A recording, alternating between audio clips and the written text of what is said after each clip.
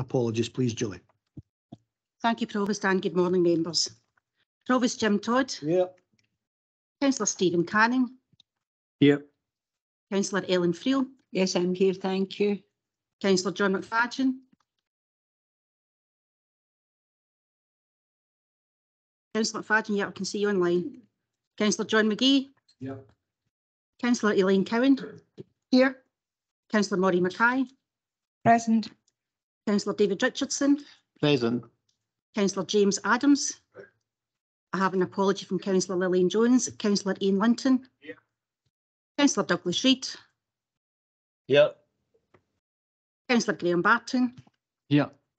Councillor Graham Boyd. Present, Julie. Thank you. Councillor Barry Douglas. Yeah. Councillor Neil Ingram. Yeah. Councillor Peter Mabin. Yeah.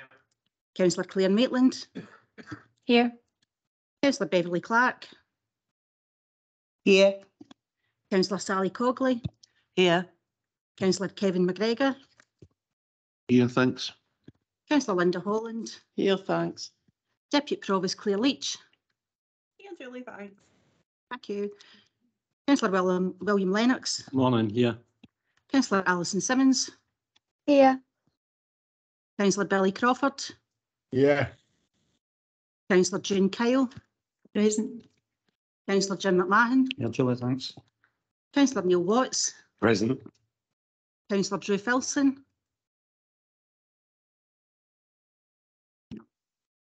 Councillor Jennifer Hogg. Councillor Elaine Stewart. Here, Julie, thanks. Thank you. And just a double check, Councillor Filson. Great, thank you. Thanks, Provost. Thanks, Julie.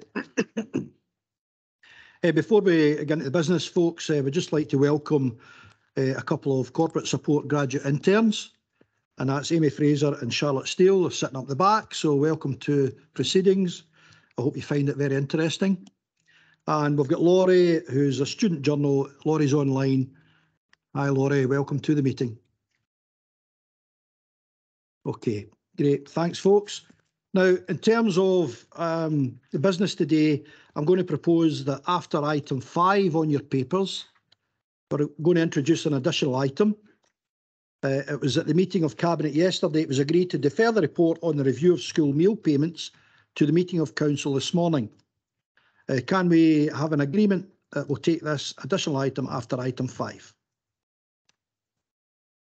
Thank you. I would also like to welcome the non-elected members of Cabinet who have been invited to join the meeting for this item. That's part of the educational side because it affects education, and that's why those members are invited. But that'll be after item 5. Okay, folks. Just some remarks very quickly.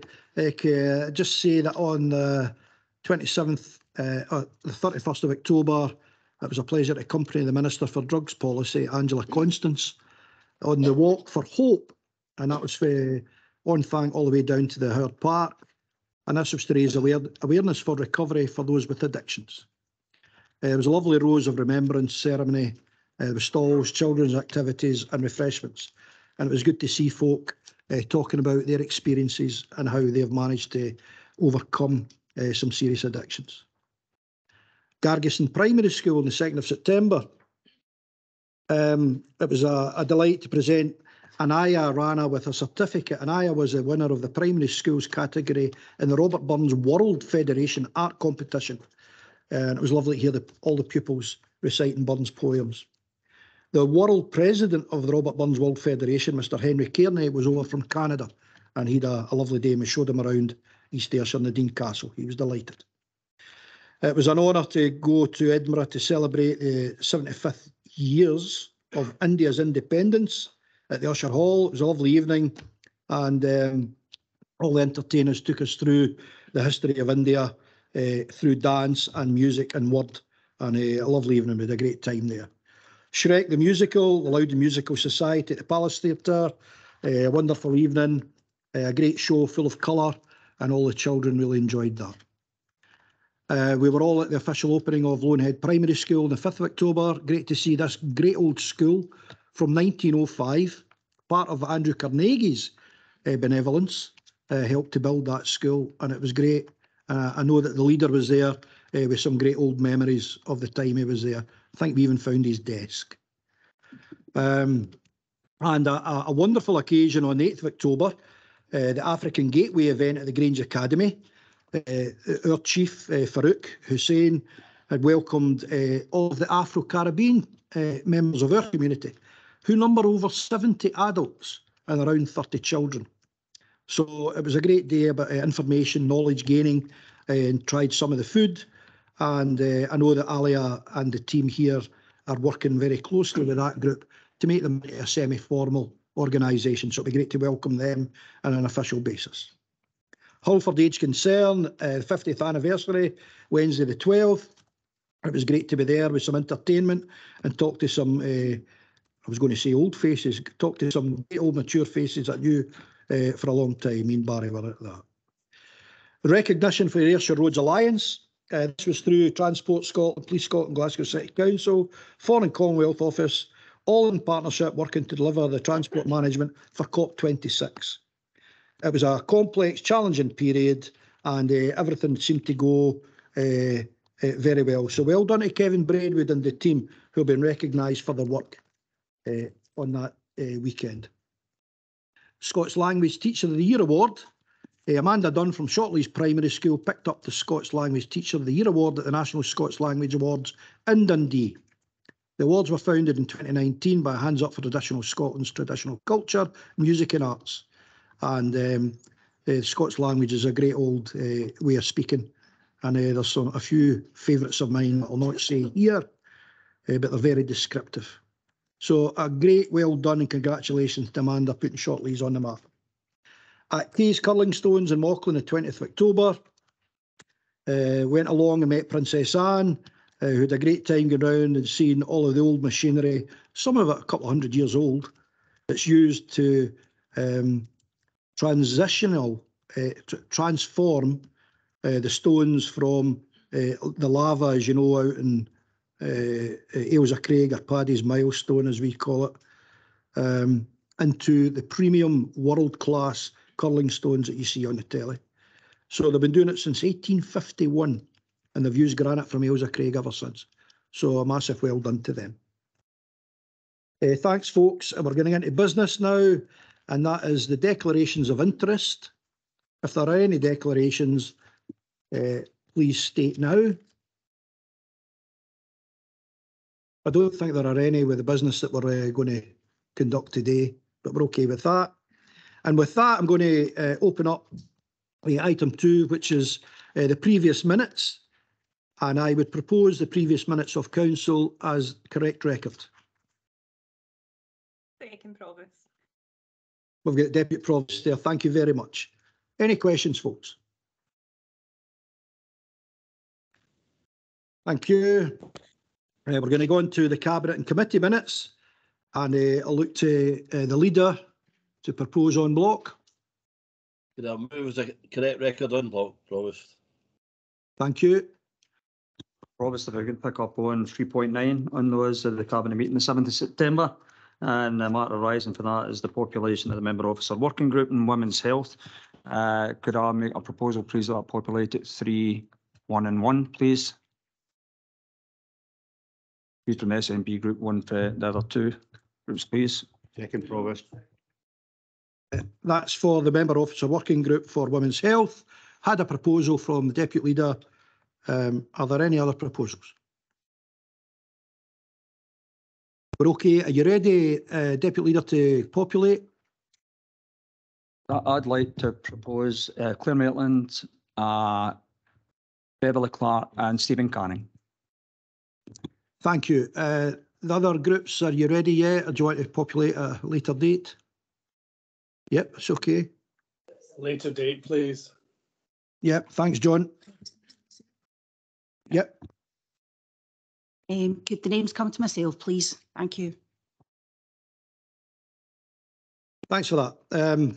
We need a seconder for the Cabinet minutes. Deputy Leader? Yep. Thank you. We're going to open it up now for questions for the Cabinet Committee minutes. Councillor Mackay. Chair, I was about ask about the meeting. You've taken the council meeting of the 25th of August, the council meeting of the 22nd of September.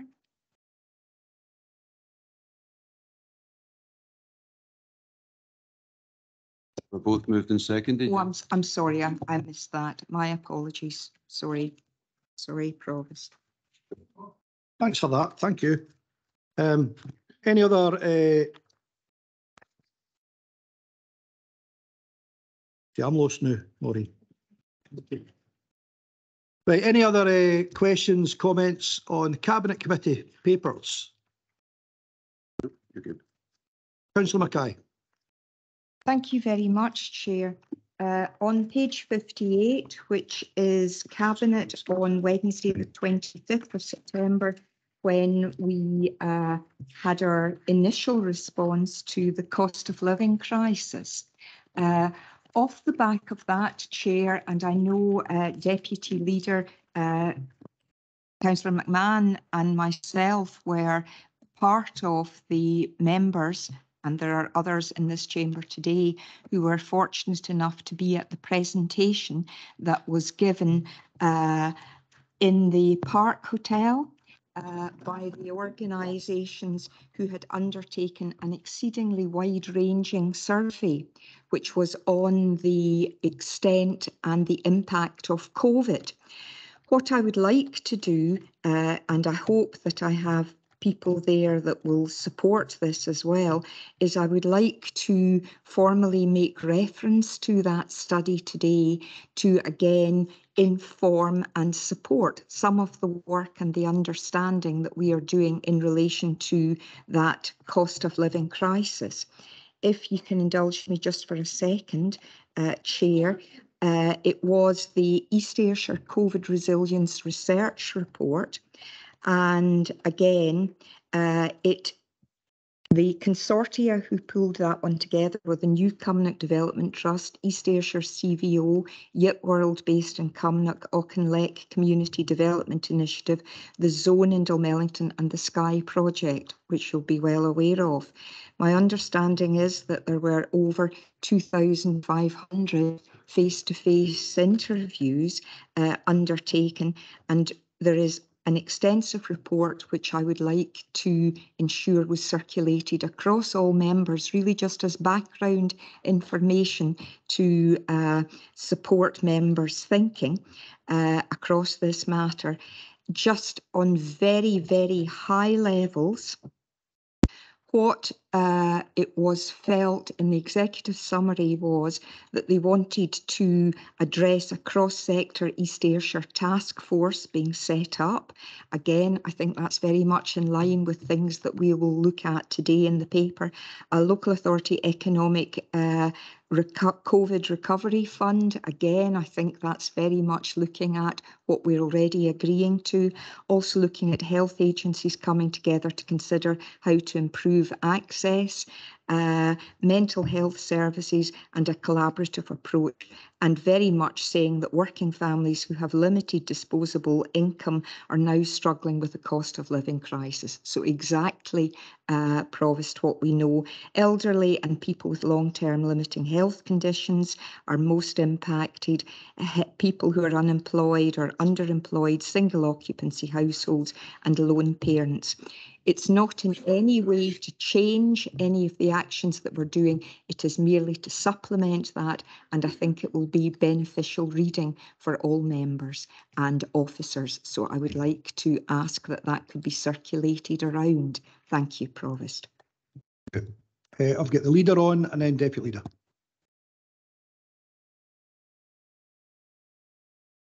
Thanks, Provost. I'd mind raising another item, but I'll come back to that. But in terms of Councillor Mackay's proposal, I think there's a lot of sense in doing that and making these matters as informative and as much information as we can get to people. I think it's been an excellent exercise, and there's been some really leading work been taken in this area. So I think that would be helpful. So I would support that proposal. But I've got something else on another topic to come back in, Provost. Yeah, Leader, go. I don't know if Jim McMahon was wanting to speak to the proposal for Maureen. It's a separate issue. Yeah, Deputy Leader, yeah, okay. Thanks, Provost. Thanks, Maureen, for bringing that up. And you're right to highlight all the points again. I think that survey that was participated with, the groups that were mentioned, recognised right up at top level at Scottish Government for the detail it provided. Previously spoken to the Chief Exec and asked him not only to provide that information, but I think in recognition of their work, should present that to members in the chamber. We were hoping that more members could turn up on the Saturday morning at Parkdale, but unfortunately, other commitments put paid to that. So I'd extend that again openly to the Chief Exec to invite them in to do that presentation. I know the figures have probably moved on a bit for them, but they're really relevant for what we're going through, or relative to what we're going through over the course of 11. Well, that's great. I see, Dougie, Katie's got her hand up. If it's relating to that item, Katie. Yeah, thanks very much. Just very briefly, Chair, just to let Councillor Mackay and others know that Craig MacArthur has requested a meeting with the colleagues who put that work together, and we will be meeting with them to look to see how we can align it with their approach, and of course further engage with members so that we make sure that we're reflecting everything that we're hearing from our communities and that we tie that in. So that's very much in hand. We're just waiting for a date back for that meeting to take place, and we'll go through it line by line and then tie it into the work that we're leading around cost of living. Thank you, Chair. Oh, thanks. That's a good idea. We'll ensure that happens, and we'll get all that information out to members. Thank you. Leader. Thanks. It's in relation to item 3 and page 43 of the Police and Fire and Rescue Committee. Just in relation to the spotlight session, antisocial behaviour in Kilmarnock Town Centre. Now, I'm not really wanting to speak in much more depth than there already has been, but I know that this is some of the safety issues and some of the concerns for business is really important, and we really need to address, some of the recent incidents that have, given a bit of reputational damage to the town. But I think there's a lot of good things going on in the town as well, and we shouldn't forget that. So one of the things, for example, this week, it couldn't have, some of these issues where the cameras were spotlighting some of these negative issues about Kilmarnock, when we've got I've got the poster here, Elaine, for the Killyween Festival, and I would encourage everybody to go along to that.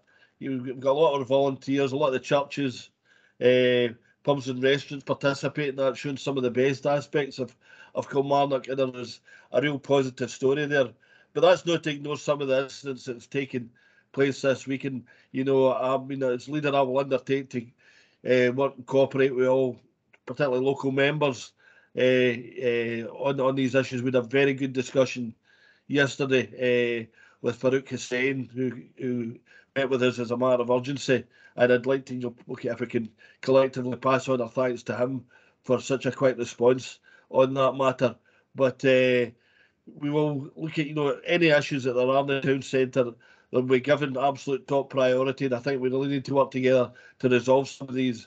But let's not forget some of the positive things that are going on in the town as well. Thanks, Provost. Thanks, Leader. I'm going to bring Chief Exec in. Thanks very much, Provost. And just to confirm, following the meeting with the Chief Superintendent, with a number of elected members, MSPs and MPs last night, I followed up with further meetings with the Chief Superintendent this morning, and very much around, what the leader was saying there about that proper balance, that people need to feel safe in the town centre, but also we need to be very clear, about the good things that are on in the town centre, and what's perceptions and what's reality are some of the things we need to do. And, I think, people who attended, yesterday can see the level of depth of partnership working that the Chief Superintendent was saying is likely the best he's ever experienced in his life, coming working here, and he's got many colleagues who come and see how we do that. So we will continue to work with Police Scotland and all our other partners in terms of making sure our communities not only feel safe but are safe in the town centre. Thanks, Eddie. Councillor Boyd.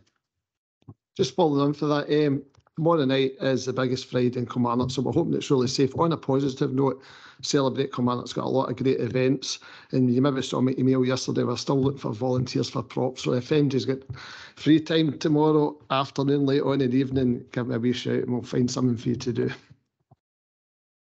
I'm busy up at Kilmarnock for a Halloween thing, but we'll try and come down, Graham. Scare the wains. Members, any further comments on the Cabinet Committee minutes? Can't see any on the screen. Leader, you've got, is that a legacy? Yeah. Are we okay?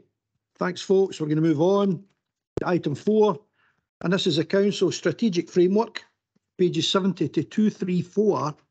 And I'm going to ask Eddie to introduce it, but then we're going to Pauline Minery, then Julie Jimison, Donna Nielsen and Paul Toland. Pauline will speak to the strategic plan. Julie will speak to the medium-term financial strategy. Donna will speak to the workforce strategy. And then Paul will speak to the digital strategy. And I'm going to propose that after each report, we'll take questions then. Is that okay? Thank you. Over to Eddie. Thanks, Provost. Members will recall that on the 29th of June, we brought forward a draft strategic plan to Council for endorsement, you know, to look forward for the session of Council about what the strategic priorities of the Council were. At that time, after it was agreed, we agreed we would come back with a more detailed action plan that was asked for by members so as they could see how does the actual activity that goes on within the Council feed towards the priorities, and you'll see that coming back to us there. But that can only be delivered if we've got a clarity around what our financial envelope is to deliver that, what our workforce, you know, is to deliver that, and also around what our future digital strategy is for that.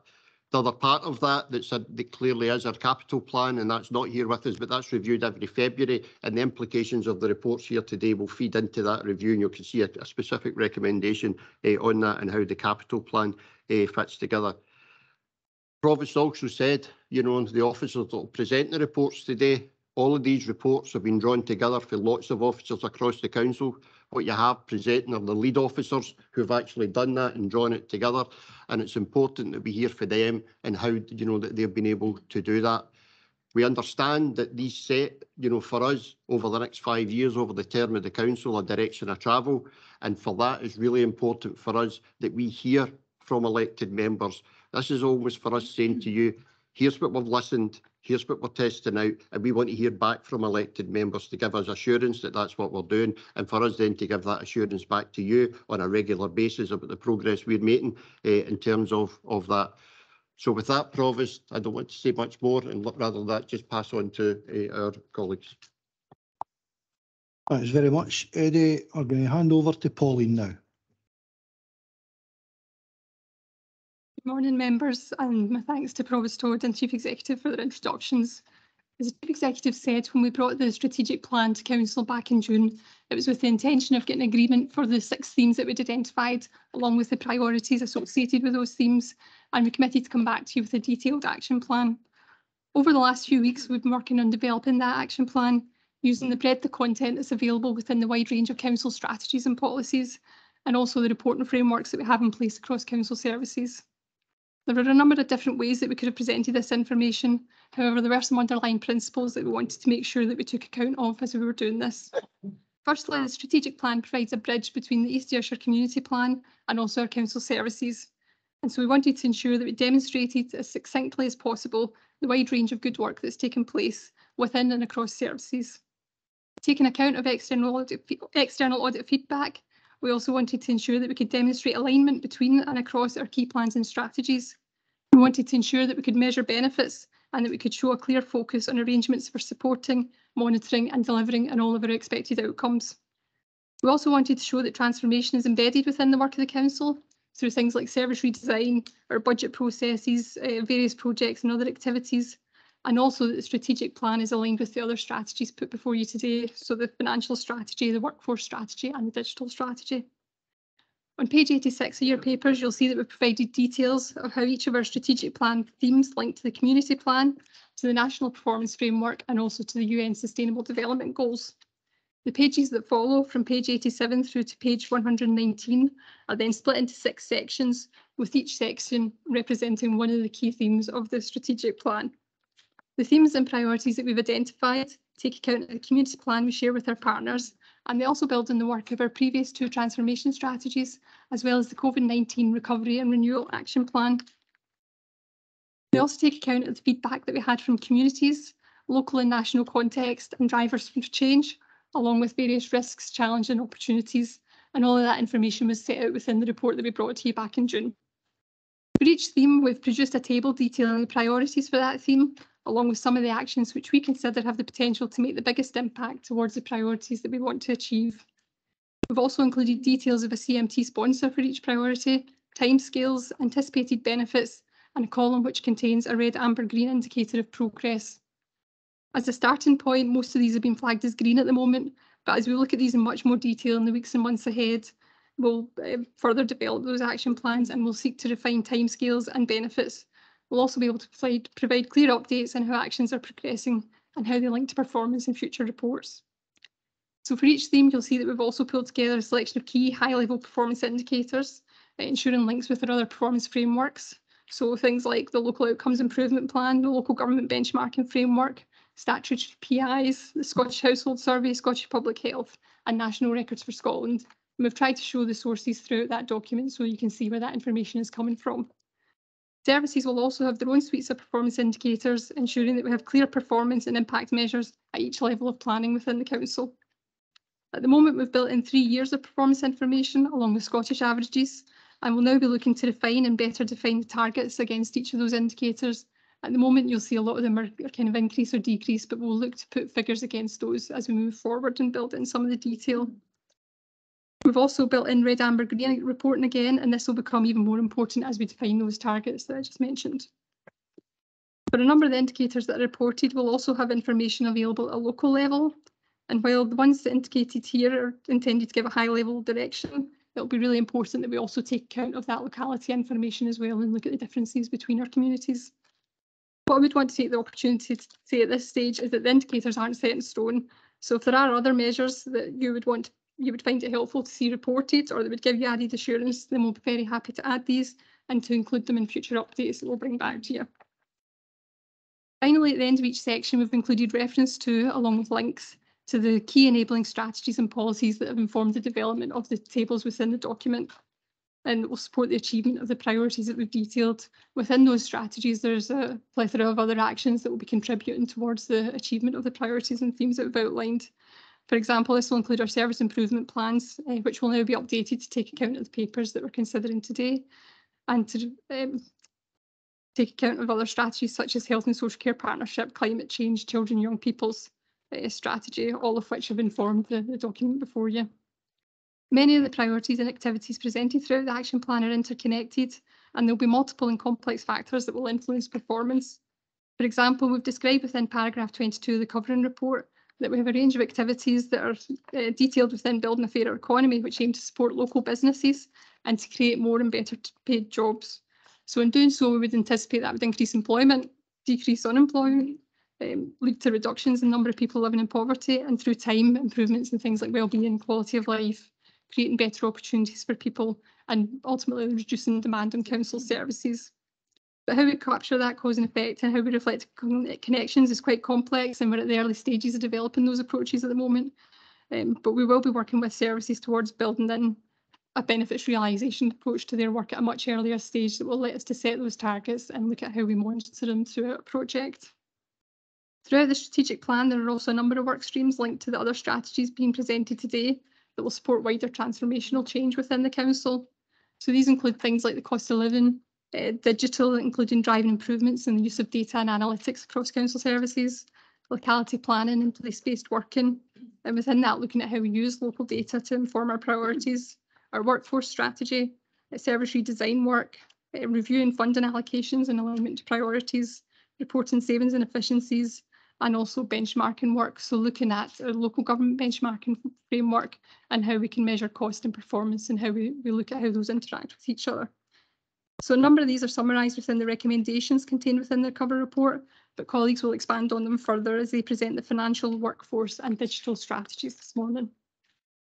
Members, I also want to take the opportunity to update you on the development of the Council's Programme Management Office. We're at the early stages of this at the moment, but we have recently appointed 2 members of staff to the team, and so work is now progressing in terms of developing our approach to supporting and embedding project management and benefits realisation across Council services. The team that we have in place will be working with services to provide professional support, guidance and expertise, and to add value to the good work that they're doing as we take forward our strategic plan and our finance, workforce and digital strategies. As we develop those approaches, we'll take the opportunity to consider how we can better refine and enhance the information presented within the action plan and within other projects and strategies being advanced by our services. Further, and as requested at the June Council meeting, we'll be putting in place regular update reports. We've taken on board the feedback from that meeting that this should be more than once a year, and so we'll seek to report back probably at least 4 times a year, perhaps aligned to East Ayrshire performs. However, we'll also build in a detailed annual review process as part of our reporting, and we'll of course report back to you with any recommendations. Members, what I hope we'll see reflected in the action plan is the wide range of good work being undertaken by our services to reduce inequality and to make a difference for the communities that we all serve. I hope you'll also see that all-important golden thread that external audit talk about running through our strategic framework, supporting and further embedding a strong corporate approach to continuous improvement and also to our commitment to best value and to good governance. So with that, I just want to thank you for your time this morning. I'd confirm that in terms of the strategic plan, I would be asking you to agree recommendations 1 to 5 of the cover report. I would also be asking you to approve recommendations 24 to 26, which relate to the Programme Management Office and future reporting on the strategic action plan. Those are all detailed in pages 70 and 71 of your papers. I'm very happy to answer any questions and to take on board any feedback, which will of course inform any future reports that we bring back to you. Thank you. Thanks very much, Pauline. Members, I'm going to open it out for discussion, for questions. And that's the part on the strategic plan. Councillor Mackay. Pauline, thank you very much. I think that set the scene very well for the suite of papers that come and from the considerable change in terms of style and method of working, which is certainly something that I'm supportive of. I'm interested in asking some questions in terms of, obviously, each of the services have got their own plans, their own reviews that we see service reviews coming frequently to us to approve those service reviews. Those are clearly linked into their own service improvement plans. So those are things that have been done relatively recently. And again, I'm not looking to get into details of papers yet to come, but really just to get a sense, when will we begin to see those papers coming back to us, which then align to the changes that this strategic framework actually sets? So that's question one. The next one is, I think it's helpful in terms of the fact that this is coming forward 4 times a year. Am I right in thinking that that would align with East Ayrshire Performs coming to us? So it would just be the exact route of where that would be coming. Is that coming through Cabinet? Is that coming through Council? Just to have a sense of that. And also just perhaps a bit more comment from you would be helpful, Pauline, at this stage, to explain, if that is the case, what is it that you are hoping within that quarterly reporting? What are we specifically looking for that you have chosen those particular alignments? What are we expected to look for at that stage?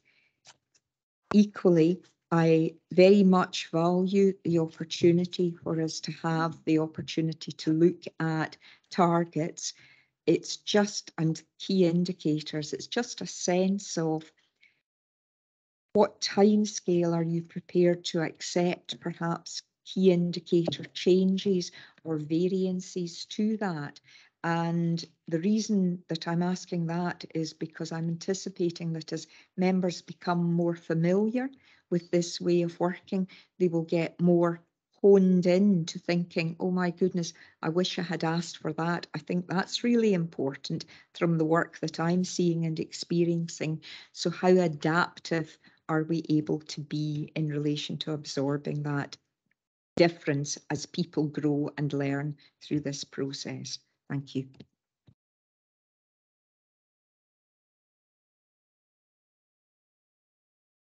So I'm going to let Ian come in terms of the service plan arrangements and when we're going to update those.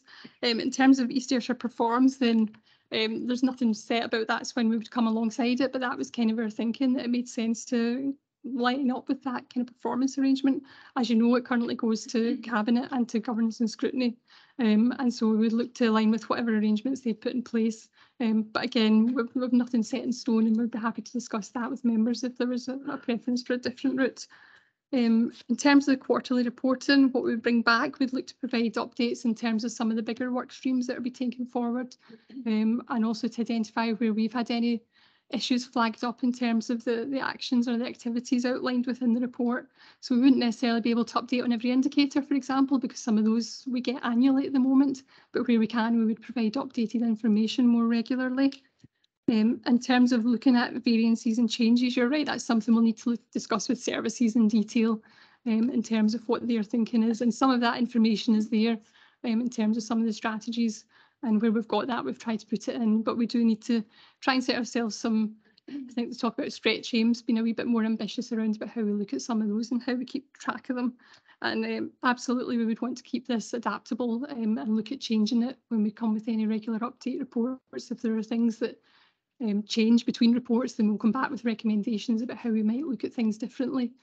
Or if there's anything that members come to us with that they would like to see within it, we would certainly build that in within our next update reports. I hope that's okay, Councillor Mackay. I'll let Ian come in after. Thank you, Pauline. I think that's really helpful to just get that sense of, we're not going to have to, for instance, wait an entire year before we can make some suggestions. So for example, and it really is only an example, is if we look at the community well-being and the key indicators, which are there on page 102 for people looking at pages. We've got male life expectancy and we've got female life expectancy, and then we've got a score on percentage of adults who say their health is bad or very bad. But another set of indicators that we regularly get through in relation to IHIB would be the number of years where people have healthy lives, for example. Now, that might be something which gives us a more direct indicator of some of the changes and therefore some of the service plans that we would want to see changes in to actually reflect that and reflect that. And that's merely one example that I'm giving. I don't want to take up people's time today by going through these on an individual basis, but the fact that there would be the opportunity through discussion to put those in, even in a mid-year cycle, as people become more aware of them and see what reporting figures we have, I think it is genuinely healthy, and I think it will engage certainly elected members, and I'm sure also engage services when they see here are things that we are picking up in the course of our day-to-day work. So these are things that we think are important and will add to the strategic plan aims.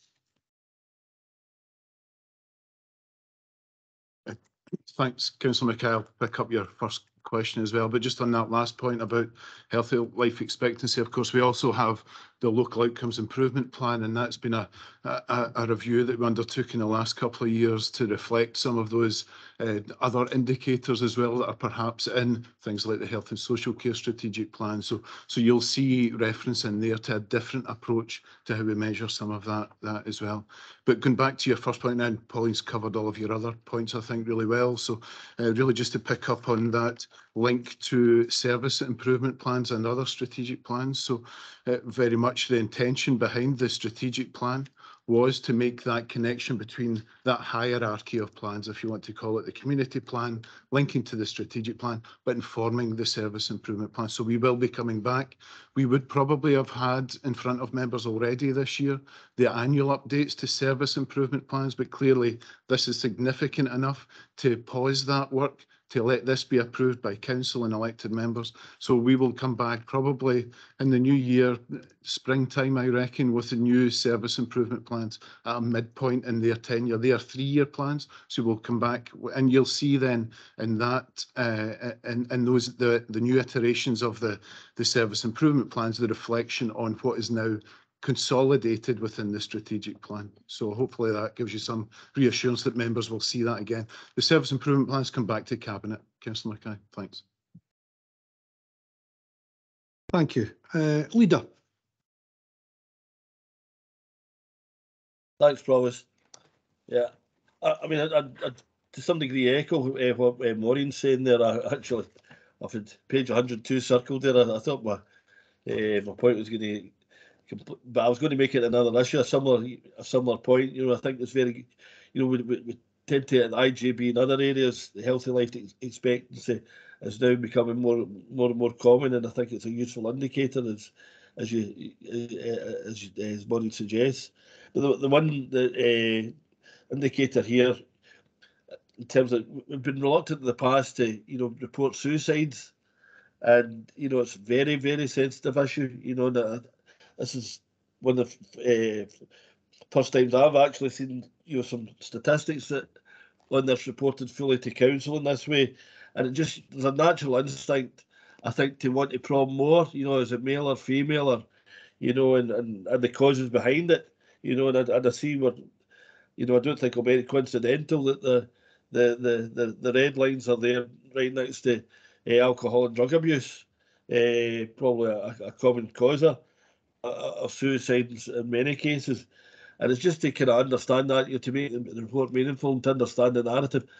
I'm just, you know, how you know, do we want to report, you know, we want to see this kind of track through time, you know, relevant to where we've been as an authority in East Ayrshire, or, you know, not just simply where we are with Scotland, you know. So I think when you put some of these indicators down there, it probes all these kind of questions. So it's just to get the right balance of enough information where, you know, you could go into a number of these indicators here and look at that and want to kind of probe it that wee bit further. But it's just about getting the right balance. I mean, I think you can have a discussion on all that these kind of issues all on their own. But just look for some kind of comment, Provost. Thanks. You know, thanks. We're going to ask Eddie to come in, maybe help. Thanks very much, Provost. Actually, you know, what the conversation we're having here is the exact purpose of the strategic plan. That actually we give high-level indicators that elected members look at that and say, I want to know more about that, and therefore we need to go away and drill down more, you know, about the things. And sometimes it will be as asking, you know, maybe in these instances, the IJB to come over and do a bit more in-depth work with all the members, not just the 4 members that are on the IJB, because there's a lot of detail there that other members don't see. But I have to say, the couple of instances we've had is the very purpose of the strategic plan, that folk can see high-level indicators that elected members think on any of the themes. I want to know more about that. And that's when we as officers need to go away and come back and give more. If the giving more means I want you to tweak the indicators that you're actually showing us, I think what Pauline and Ian are saying, that's absolutely fine. This is the council's strategic plan. And if, you know, how people want to see we're working towards the outcomes is really important that we're able to do that. No, thanks for that, Eddie. Leader's finished. Councillor Cogley. Thank you very much. I've got one general question and then 2 specific questions. My general question is, if we look at the recommendations, recommendation 29 is to note the continuous improvement of our customer journey. And I would quite like to see something specific here in terms of just doing stuff right the first time, because I think we all know it costs. It's recommendation 29, so Roman numeral X1X. Page 71. Have I got my Roman numerals wrong? I'm so sorry, my Latin's not very good. It's recommendation 19 on page 71 to note the continuous improvement of the customer journey, but that relates to the digital strategy we've not heard on yet. Right. Sorry. Okay. Well, as a point of principle, then I think the same thing would apply. I would quite like to see something in terms of getting stuff right the first time round, because it does cost us more if we have to redo a job. So as a principle, I would like to see that. My second and third questions. My second question is for Linda, page 91.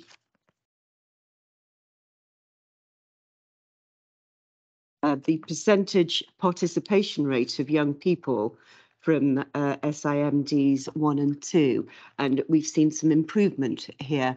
And I'm assuming this links into key priority 8 and SL33 and the forthcoming SL66.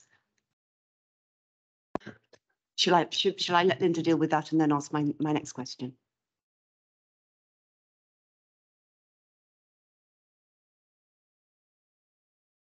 Thank you. You were asking for what for that question? So clarification as to how we have managed to achieve that improvement. Thank you. Thank you. Through you, Provost, and with that one, you're absolutely right, Councillor Cogley. SL33 and the movement around that is absolutely causing a lot of that, but actually so is the joined up partnership working right across all services of the council in terms of working with all the young people, but clearly we're seeing a real bonus coming through here for the young people in the lowest SIMDs. So it's given us information that the current strategies are working and to keep building on those. So you're absolutely right in that the partnership working there and the SL33 work is really paying dividends in that space. Thank you. Yeah, thank you very much. No, I'm massively enthusiastic about that. And then my next question, Craig, is for you.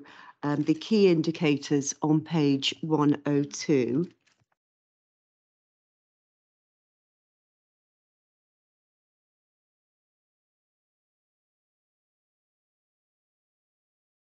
And I don't see anything about smoking. And a number of years ago, we were talking about moving into a tobacco-free generation, and that just seems to have slipped from the radar. So perhaps you could tell us if that's going to come back, please.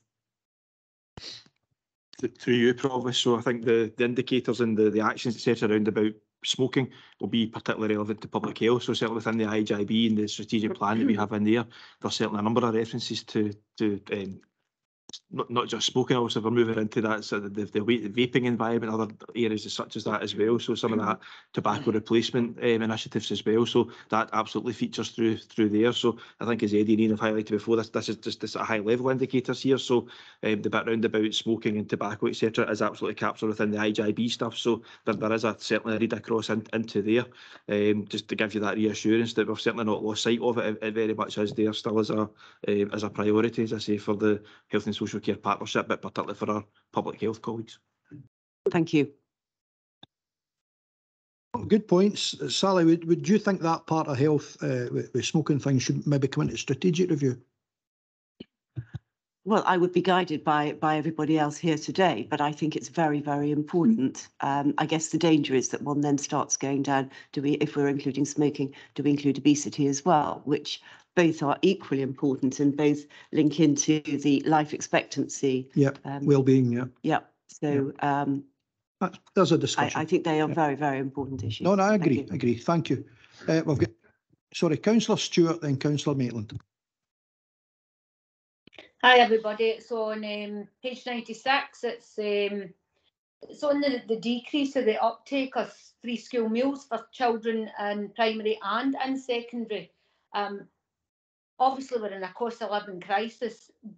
Will this answer come later on? Is it something to do with parents not being able to afford to like what we're looking at? Like it's like, why are children not taking up these free school meals? That's what I'm basically trying to say. Why are they not taking them up? Are we not pushing it forward enough? Because obviously in the middle of a cost of living crisis, we would want children to have a free school meal and a hot meal within the day. So is there a reason why they've decreased? Thanks, Andrew. Thanks, Provost. We've certainly seen a significant drop-off in uptake of school meals generally, both free and paid through COVID. And there was a significant number of issues in terms of just the arrangements that were put in place through COVID that seems to have a significant impact on that. And the COVID management arrangements within schools have only kind of finished in June this year, but we have seen a significant increase over the last kind of 6 months in terms of numbers. And I mean, the paper later on that talk around school meals, there is some references in there just around some of the activities that were putting in place and some of the further work that's happening within the schools and across a range of partners to kind of try and ensure we increase them as much as possible. But clearly the figures in 19 is also about the entitlement rather than just the uptake. And again, obviously we can see more and more children being entitled to free school meals as well. So clearly everything we can do to maximise those taking school meals is what we're looking to do. Okay, Elaine, no, thank you. Councillor Maitland. Hello, sorry to go back to this, but it was Sally's first point. I don't understand about the getting things right first time and how it fits into the recommendations. Sorry, I didn't understand that.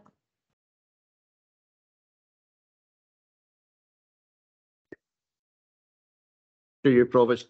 If Councillor Cogley is alluding to addressing failure demand, that actually if we don't get things right the first time, it actually takes us a whole lot more work to go back and do it again. I think that's a principle that we would all, sign up to, and trying to get things right the first time, and therefore we don't repeatedly, go over things. I think that's different from continuous improvement.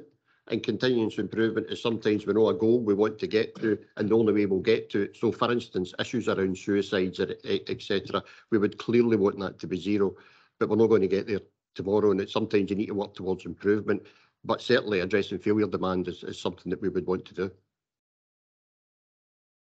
So is that going to go into the recommendations? Has that been added on?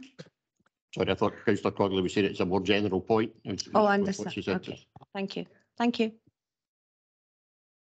Councillor Mackay. Very much again, Provost. And it goes on from the fact that East Ayrshire performs and potentially this would then come back to Cabinet. If that's the route, I'm comfortable with it. I think an ask that I would make, though, particularly given the early stages of this and the engagement, as we can hear of members and really wanting to look in detail at some of these issues, is that copies of this would actually be made available when it is presented to Cabinet across the whole membership of Council. I think, as a flagged up email, not just the general, the minutes of Cabinet are available for all, but actually as a flag up. I think that would be helpful to embed people into seeing this and seeing the significance and importance of the strategic plan across the Council. I hope that that's something that could be given some consideration. And just Councillor Cogley took us to pages 91 and 92. And if I can just again point out some of the fragility of what is actually here. If we look at the Levelling Up Fund, the Community Renewal Fund, the Shared Prosperity Fund, as we know, these are things which happen external to us, which we are able to move forward if these are things that are there. Unfortunately, because of the transitions across the last weeks, we're still in a position that these are not necessarily things that we know that we are going to see moving forward on, which will clearly have an impact against some of our strategic thinking. So it's again really just to take the opportunity, Provost, to make that point that with the very best will that everybody in here works towards and takes account of everything, we are living in highly dynamic times and things do change, which will have a direct impact on our strategy. And I think that's something that we have to be aware of and open and aware of at all times.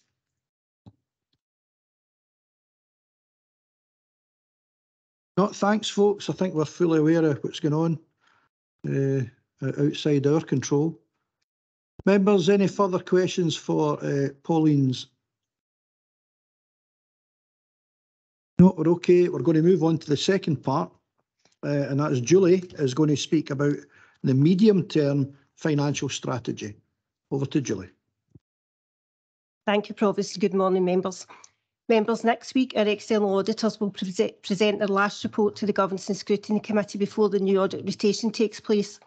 In this report and reports going back over a decade, this council is praised for its strong financial governance and sound financial management arrangements. It's been a finding that's been hard won and demonstrates that financial governance is embedded and well established across the council. The financial strategy before you today sets out the council's financial journey through to 2027. The council's strong record of effective financial planning set out at the beginning of the report means that we start this financial journey from a solid foundation. This is especially relevant given the challenges that lie ahead. The strategy itself is split across a number of sections and essentially provides the financial envelope from which our priorities are delivered and achieved. Throughout the strategy, you will see the connectivity and alignment not only to the council's strategic plan, but also to the workforce strategy and the digital strategy, which are also presented today. We note in the financial strategy how the council will direct spend for the years ahead and at the same time support the Ayrshire Growth Deal and Caring for Ayrshire. The objectives of the medium-term financial strategy begin on page 125. These are essentially the underlying rules that will support the council going forward. It's by adhering to these objectives that the council has had a balanced budget for many years without the need to use reserves. This puts the council on a firm footing for meeting the challenges in what are unprecedented times. The strategy seeks to set out the financial resources available to achieve national and local priorities, and these begin on page 127. It's important to note the interdependencies that exist between the strategic plan and the financial strategy and how we will deliver the priorities listed in the strategic plan going forward. In preparing the strategy, it's only right that there's commentary on the national outlook, and from page 129, we attempt to set the scene for what will be an uncertain and unpredictable period of time to come. We continue to see the impacts and pressure points arising from the UK's withdrawal from the European Union, compounded by the sustained war in Europe. Both of these come in the back of COVID-19, where independent assessment calculates that over £370 billion was borrowed by the UK government in fighting the pandemic. On page 130, we see the pressures facing households from rising energy bills and the cost of living crisis. The chart shows the significant movement and volatility in energy prices in the last 18 months and how household energy costs account for a significantly high proportion of CPI inflation. The strategy notes the introduction of the energy price guarantee as a means of support for the next 6 months. The volatility experienced in the last few months means that attempting to forward project CPI inflation becomes increasingly difficult. What is clear, however, is that high rates inflation, probably of around about 10% or so, will be with us and households for a significant period of next year. In addition, economic forecasters now believe that increases to interest rates will continue, with rates anticipated to peak around 5 to 6% as the Bank of England seeks to bring down inflation. Furthermore, the recent Bank of England report signalled that the UK is now likely to enter recession by the end of this year. The table on page 132 is from the Bank of England Household Survey and shows that households are cutting back on non-essential spend. Over 40% of those surveyed said they would spend less on food and essentials. And members are aware of the recent work undertaken to assist with the cost of living pressures in East Ayrshire. The report previously provided by Cabinet saw around £3 million allocated to support families and businesses, and there's an update report later on today's agenda. The cost of living reports recognise that further intervention by the council may be needed in the months ahead. Members, the economic outlook begins on page 133 and sets out a range of factors. It's worth noting that the volatility, uncertainty and fiscal shocks being experienced all have a bearing on our funding and consequently on this financial strategy. In this section, we mentioned the public sector grant settlements which were published as part of the Scottish Government's resource spending review. The review was helpful in setting out multi-year funding settlements, but unfortunately shows flat cash for local government for the next 3 years, with slight increases in 2026-27. Our previous financial strategies operated against a background of low inflation and static interest rates, which meant flat cash settlements were to some extent manageable. However, with inflation now at double digits, a flat cash settlement based on current assumptions means that a grant is estimated to fall in real terms by 7% by 2026-27. The review also signalled a change to assumptions and plans around wider public sector pay. There's an expectation of a freeze in total pay bill costs across the public sector and that staffing will return to pre-pandemic levels, and this will be picked up in the workforce strategy. However, attempting to reduce the workforce at a time when certain elements, particularly around early years teaching and social care, are set to grow, this will make the Scottish Government's expectation extremely challenging. The current year's pay negotiations led to an offer of 5% being made to staff groups, with the SIC intimating their acceptance and the SNCT rejecting the offer and considering next steps. Our pay assumptions for 22-23 contained in the February budget report set aside 2% for pay awards. The 3% difference between our original assumption was funded half by the Scottish Government, with the Council required to find the other half. In our case, this equates to £2.6 million. It's extremely unusual for the Council to have an in-year and recurring pressure of this scale materialise halfway through the financial year. And like all other councils, we are attempting to find ways to mitigate the significant pressure, and further updates will be provided as we go through the remainder of the year.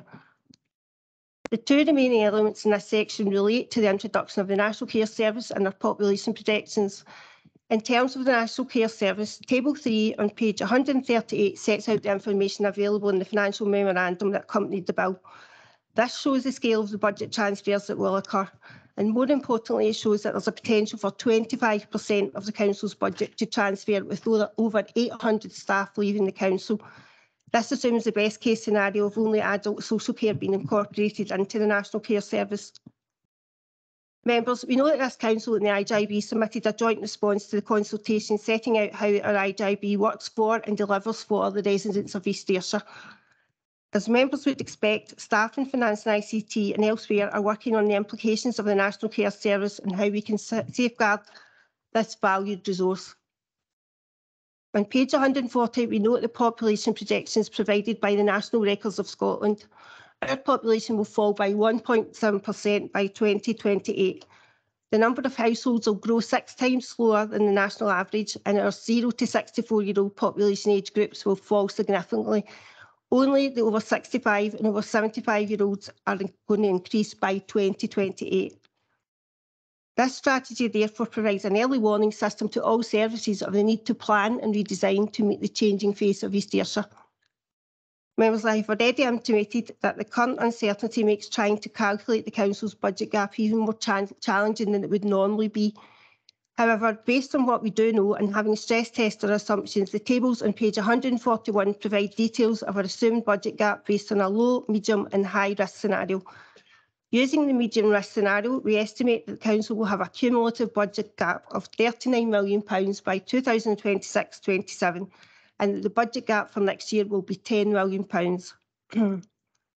I mentioned ongoing work being undertaken to close the £2.6 million gap in year for 22-23. At this time, we believe that the work that will be undertaken across the Council could mean that we can adjust the gap by £2 million and go forward with a budget gap of £8 million. This has been apportioned using existing methodology, and services are now working on closing an £8 million gap for 23-24. We believe at this point that we have done everything we can to arrive at the budget gap figures presented today. However, we recognise that there will be further changes going forward. We now understand that the OBR report scheduled for the end of this month will be delayed until the 17th of November, when it will accompany a full autumn statement. Any material changes will be updated to members as part of the budget process. Just as we work on understanding the financial environment and putting those opportunities and pressures into a local context, we'd also undertake concurrent work on how budget gaps and pressures can be met. It's a practice that stood us well in the past, and this strategy continues that vital work. How we will meet the financial challenges starts on page 143. It recognises firstly that staff costs account for a significant element of our overall expenditure. Service redesigns and the work of services supported by colleagues in People and Culture will help not just prepare for the National Care Service, but reshape the Council going forward. The workforce strategy will provide further details on this important work. The Council's digital strategy is also on today's agenda, and we know from the learning over the last few years that there's much more to do in terms of developing a digital strategy that doesn't stop at the walls of council buildings, but extends throughout our schools, households and our businesses. From past work, we know when services digitise processes, this provides benefits and savings in terms of time and workflow, and it also meets the needs of those who expect us to have an effective online presence. Members, in this section, we also make note of the work undertaken by the Local Government Benchmarking Framework, and this council played a key role in its establishment. The framework provides a national assessment across all councils, but more importantly, allows for detailed analysis of similar type councils across family groupings. It's proposed that the Programme Management Office, supported by Finance and ICT and relevant services, undertake a review of costs and performance and report back to council in areas where costs can be reduced or performance increased. The scale of the challenges facing the council is significant, but we know that services are best placed to identify opportunities and to reduce costs, and this will remain a vital part of the work required. We also know that services will need support to change and to identify options that incur costs today but reduce costs going forward, and the strategy therefore proposes the creation of an early intervention and prevention fund to support services to provide options for consideration. Members, over the past 3 years, the Chief Financial Officer has presented East Ayrshire performance and Treasury Management reports to the committee. At various times, he's mentioned the financial challenges being faced by local authorities in England as they sought to maximise commercial activities, only for the downturn and the pandemic to dash these plans. Members will also be aware that some councils in England have had to issue notices to cease all non-essential spend, and that questions now arise around the going concern of certain parts of local government. While Scotland has not experienced these issues to the same extent, the current and future pressures will undoubtedly cause strain in Council's finances. The strategy notes that a range of financial resilience indicators will be prepared and included as part of the 23-24 budget. This will provide members with an overview of the financial health of the Council and also informed decision making. Members, in preparing the financial strategy, it's only right that we consider the impact of capital finance and the implications our decisions have on the Council's Treasury management position. The capital investment report approved by Council in February highlights a combined general fund and housing revenue account spend of over £500 million between now and 2026-27. The table on page 148 shows that based on our existing plans, debt charges are anticipated to grow substantially by 26-27. This means that a material part of our limited financial resources need to be set aside to pay for debt. The table on page 149 shows capital financing costs as a percentage of our revenue. The creation of the National Care Service and the removal of over £70 million of revenue funding means that this indicator will increase and a larger share of our revenue resource will be spent on debt. Taking these factors into account, it's proposed that a review of the capital programme is undertaken in time for the 22-23 report to Council. Members, as part of the discussions that took place during the pandemic between local government and Scottish Government, a financial flexibility was offered as a means to support councils to meet the challenges brought about by the pandemic. The flexibility relates to the debt element of the unity charge that's paid for in our PPP schools. And in the past few weeks, the Scottish Government have provided specific regulation that allows local authorities to make an accounting adjustment to their PPP arrangements. This would see the repayment of the principal element of the debt repaid over the life of the asset rather than the life of the contract. The regulation makes it clear that where a local authority wishes to take this flexibility, it must do so having specific regard to prudent financial management and with the approval of full council. Initial calculations would suggest that a one-off gain of around £20 million would be generated if this flexibility was taken. Finance and ICT colleagues are reviewing the recently published regulation and liaising with our Treasury advisors and Directors of Finance and will bring a report back to Council in due course. Members, the medium-term financial strategy is a key document for this Council. It sets the financial roadmap for the years ahead and will be the touchstone for Audit Scotland, our new external auditors who will join us for the next 5 years. It sets out the pressures and the opportunities and does so from a base of strong financial management put in place over many years by elected members. The recommendations for Council are shown at paragraph 2 on page 70, and specifically these are recommendations 6 through to 15.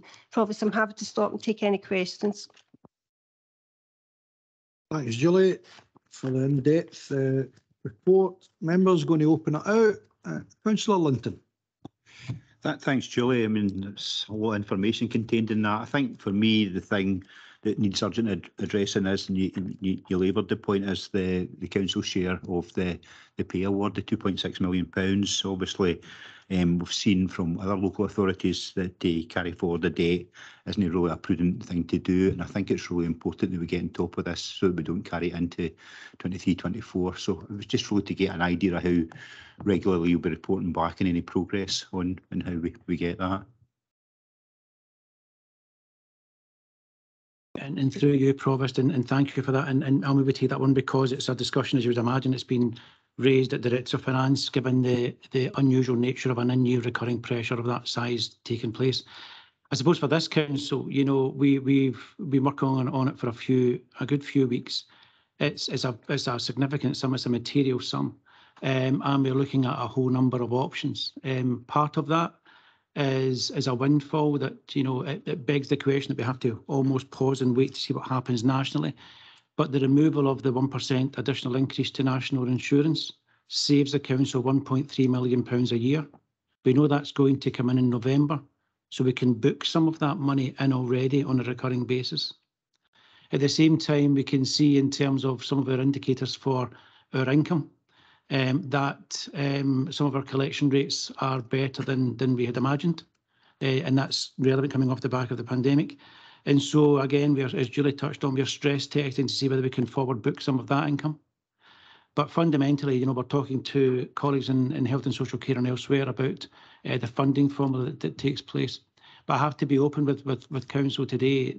You know, I will be probably coming back to you to utilise a part of the uncommitted balance to bridge the gap for this year. Now that's permitted in terms of the regulations that we're asking you to set today in terms of that strategy. But that gives a scale of the challenge that we face. We will hope to close the gap. It's why we've reduced the £10 million gap next year to 8. We haven't got £2 million in the bank yet, but that's what we're trying to do is wherever possible to almost forward plan and have services trying to close an £8 million gap while we also close our own gap, but at the same time work on that £2.6 million gap that we have in year. It is a national issue. It's been raised across the Director of Finance, and just as Julie touched on with financial resilience, there are some councils who will find it more difficult to close that gap than some others. Okay, yep. Thank you. Yeah, Ian. I'm just I've got the floor. It was just a wee technical question on the PPP schools. Obviously, the 30-year repayment contract. What is the life expectancy of the buildings?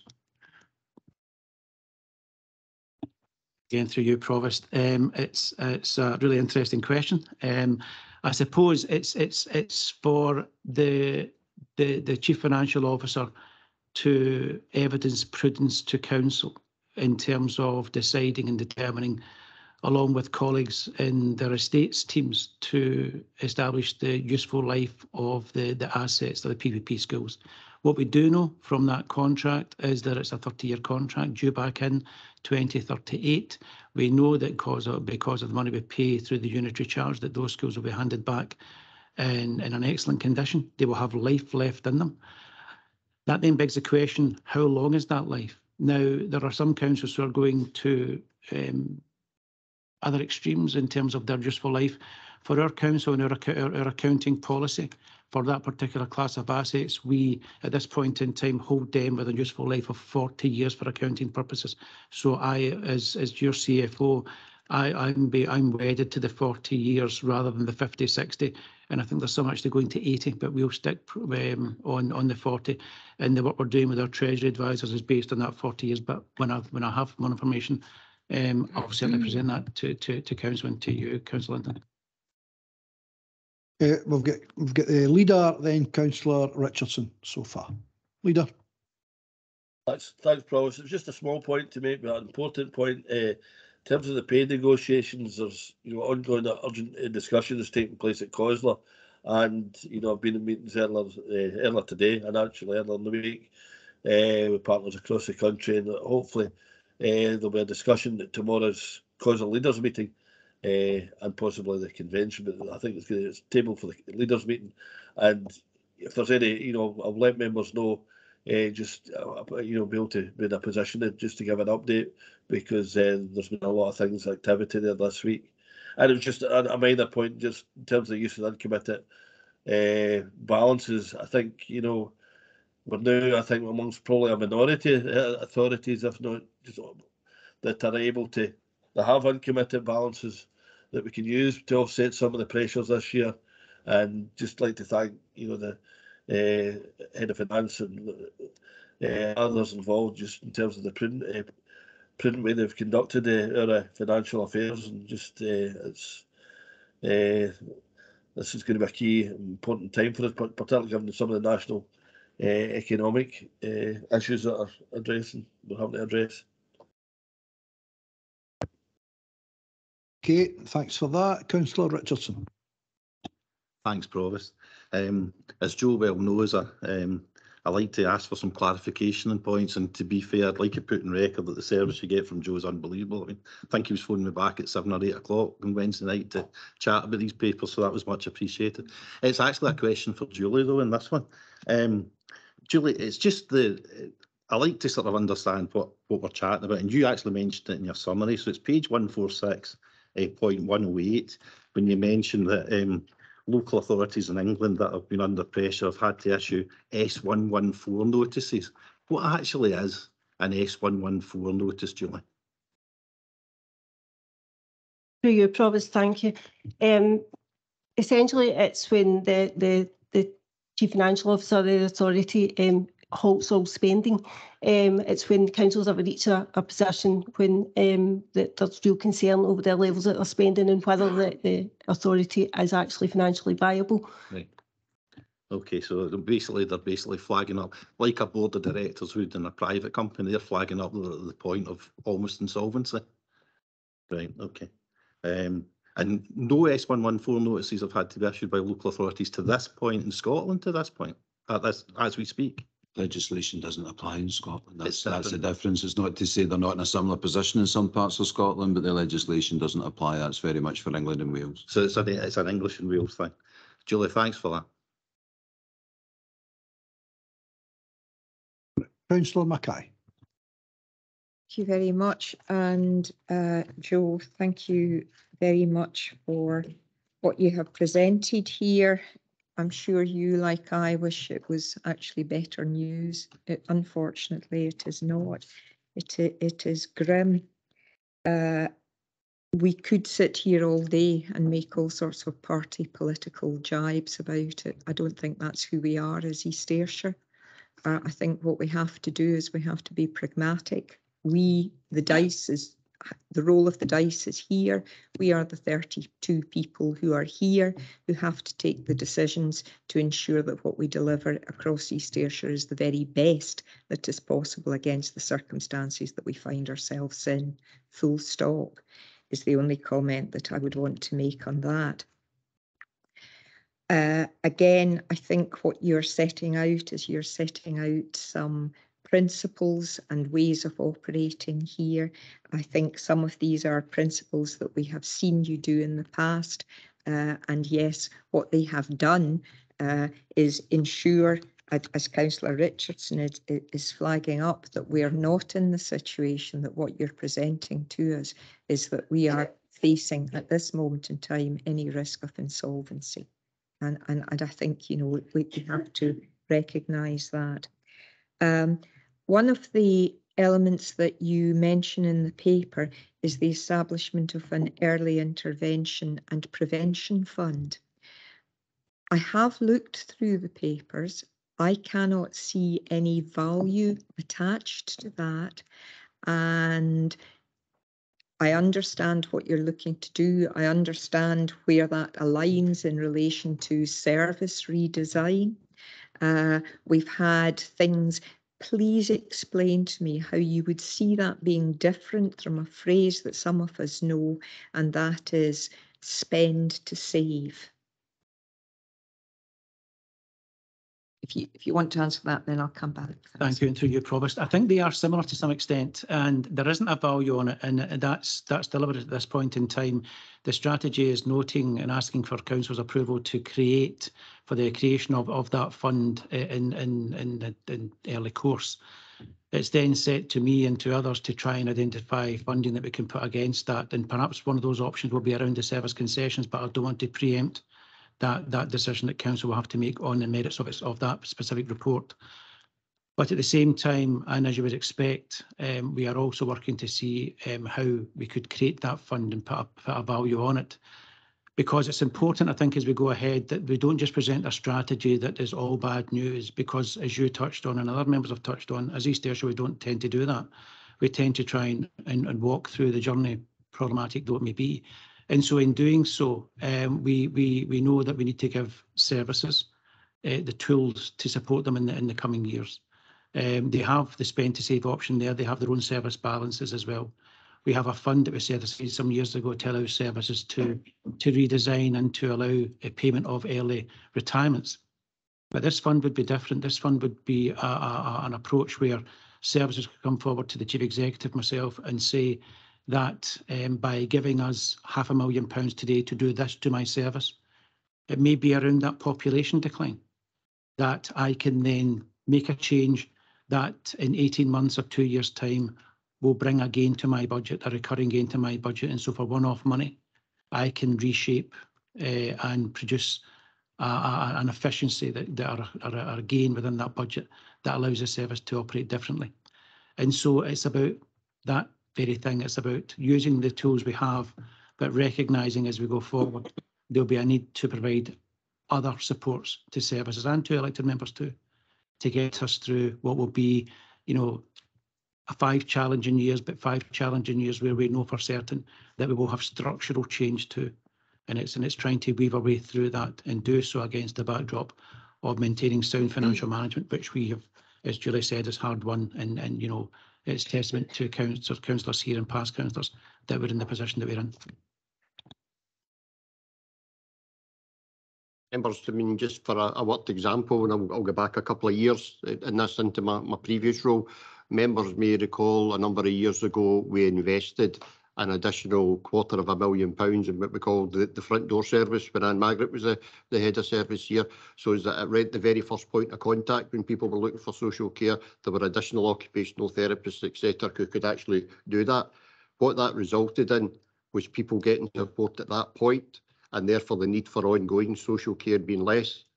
So after a year, Anne Margaret was able to pay that £250,000 back into the fund so that we could continue and do other things, but keep that recurring saving, you know, going on within the service. And I suppose one of the most important things is actually people got a really good service out of that. The actual person got a good service. So by investing amounts of money, sometimes we can actually improve what we're doing, make sure we keep going in terms of, you know, the opportunities for change, but also, you know, deliver some of our financial things. So that's the example and the idea that we're trying to look at and really open that up to the imagination and the ingenuity of our services to do that. Thank you. Councillor Mackay. Yes, thank you very much. Again, you know, similar to Councillor Cogley talking about a principle, and that is, you know, getting it right first time. So it's not a change to any recommendations, it's just an overall working principle.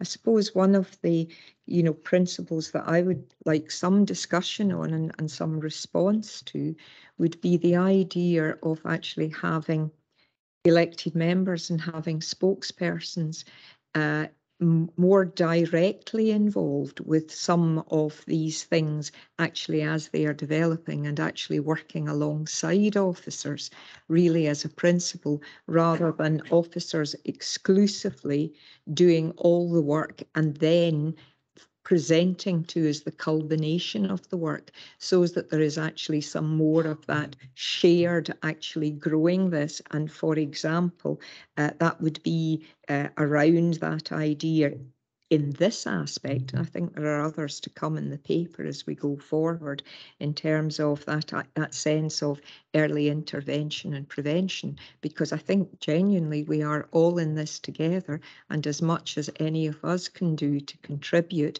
I think is a positive thing. So I wonder if we could have some consideration of that as a principle, either today or at some further discussion time. Absolutely open, for that, clearly minded about our different roles. So with elected members, helping us to set that strategy and then passing on to us as officers to go and deliver that. So I think it's maybe a discussion that we take, and there are examples already, like where we do that. Some of the work, in terms of white ribbon and different things like that, where we see elected member involvement, in terms of our, children's champion, veterans champion. We do see examples of that already. But I think it would merit a real discussion so that we could lay down clearly what different roles were within that. And the roles here, we have, sponsors in terms of when you go back to the strategic action plan, because again, recognise there that I want the CMT to own the overall priorities, to then get a sponsor within CMT to share that across. So that's there. So I think we have already examples of it, and I think it's something that we can take, perhaps in the first instance, if you would agree, to sounding board to have a wider discussion there across the leadership, and then bring back to the wider members for that discussion.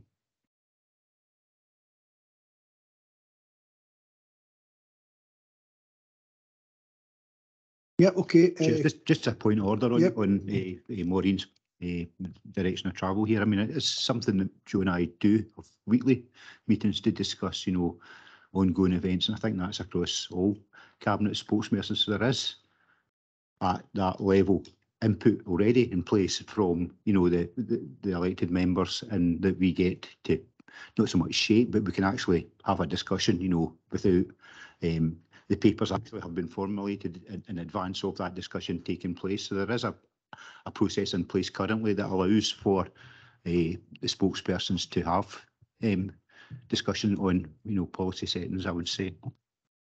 And that's fair, and David's right. That's what I thought the sounding board was doing in terms of the political leaders. But leader. No, I mean it's an absolute fair point in terms of, but it's got to be kind of focused, and I think that's something we've tried to do, from the start. We've got cost of living, and I think for me, that's probably one of the most key areas we need to focus. We need to, draw on expertise from, from right across officers, right across councillors, and elsewhere, and have a wide range of focus where some other groups, needs to have that shorter, sharper focus, but equally as productive, So that's something we're very much open to, and have those conversations so that these groups can be very much productive in dealing with this, the financial issues that we've got in front of us here. No, good. Last David, come in.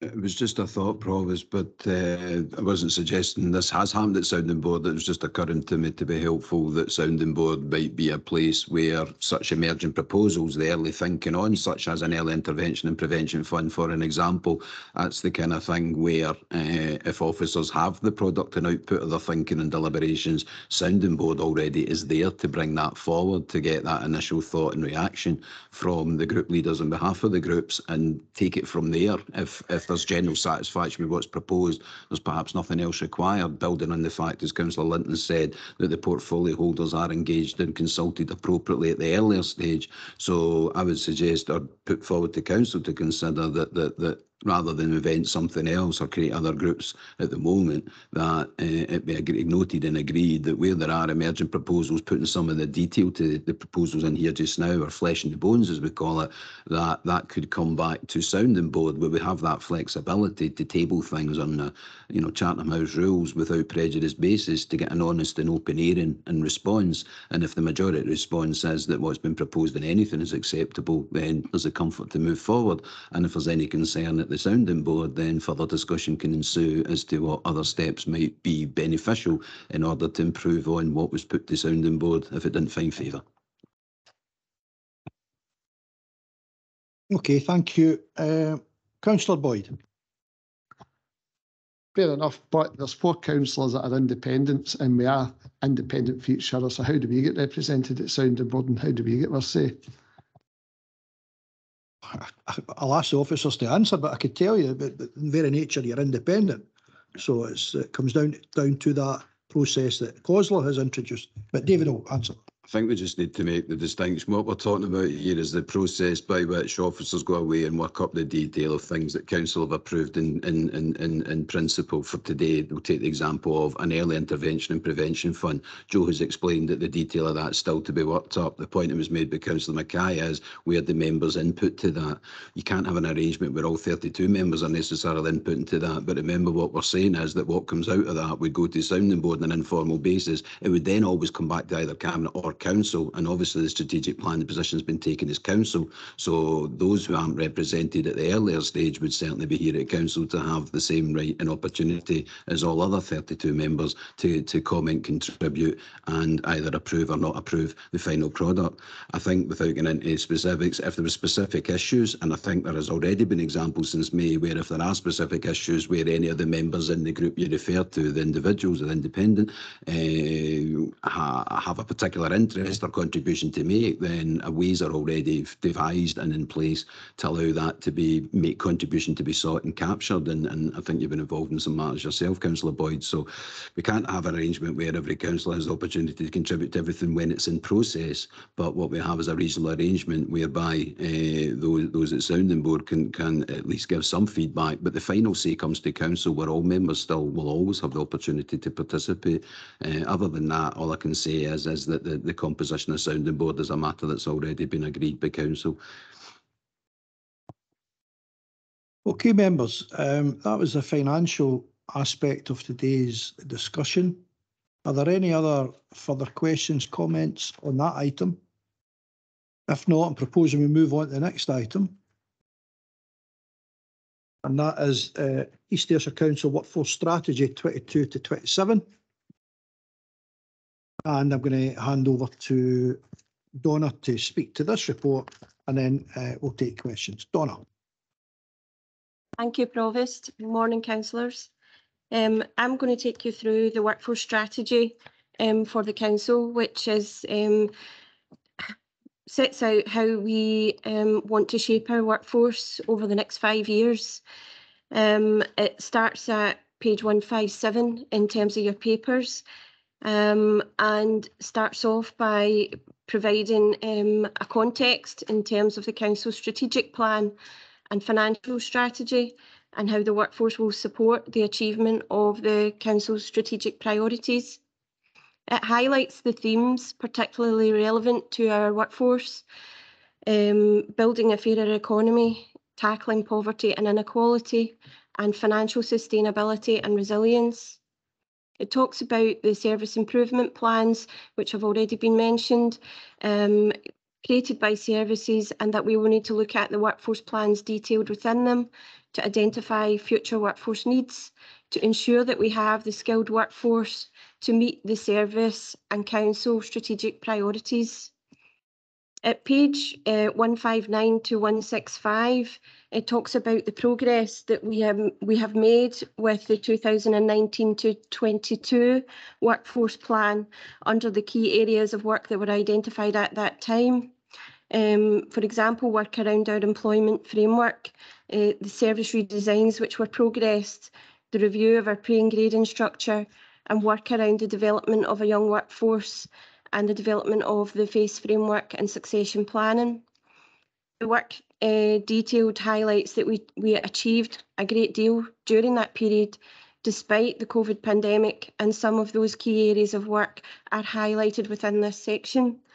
So in respect of our employment framework, we developed a range of workforce planning tools, including the development of a career change pathway to allow existing employees to retrain in new areas of work.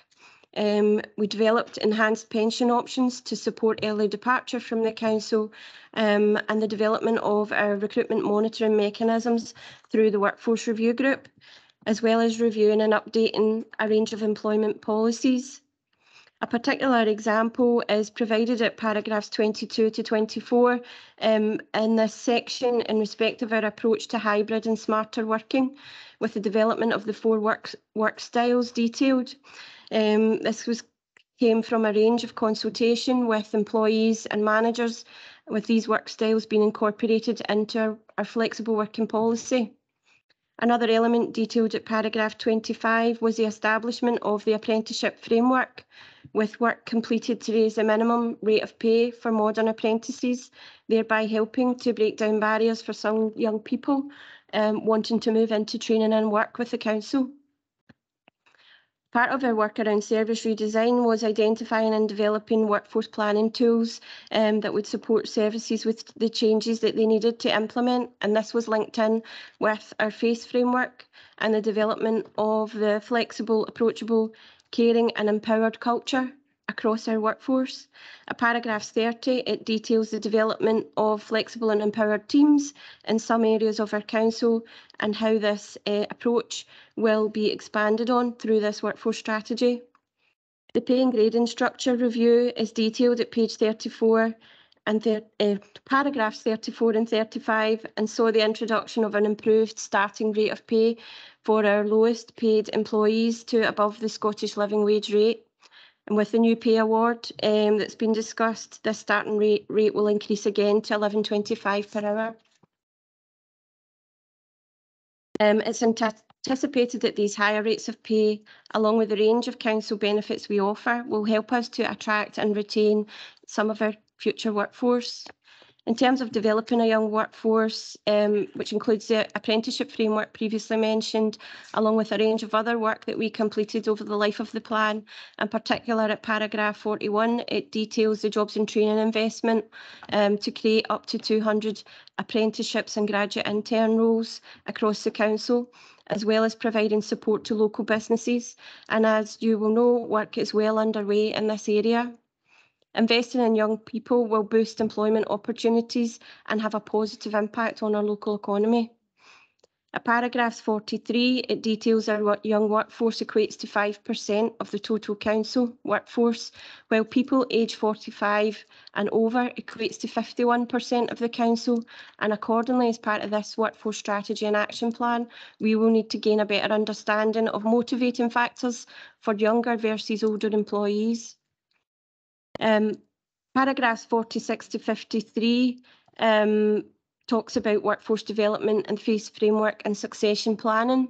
And the development of the FACE framework helped us to change our council's culture to be more flexible in the way we work, resulting in greater collaboration and partnership, with this approach becoming vital during the pandemic, and this flexibility will continue to be needed as we move through the current economic and financial climate.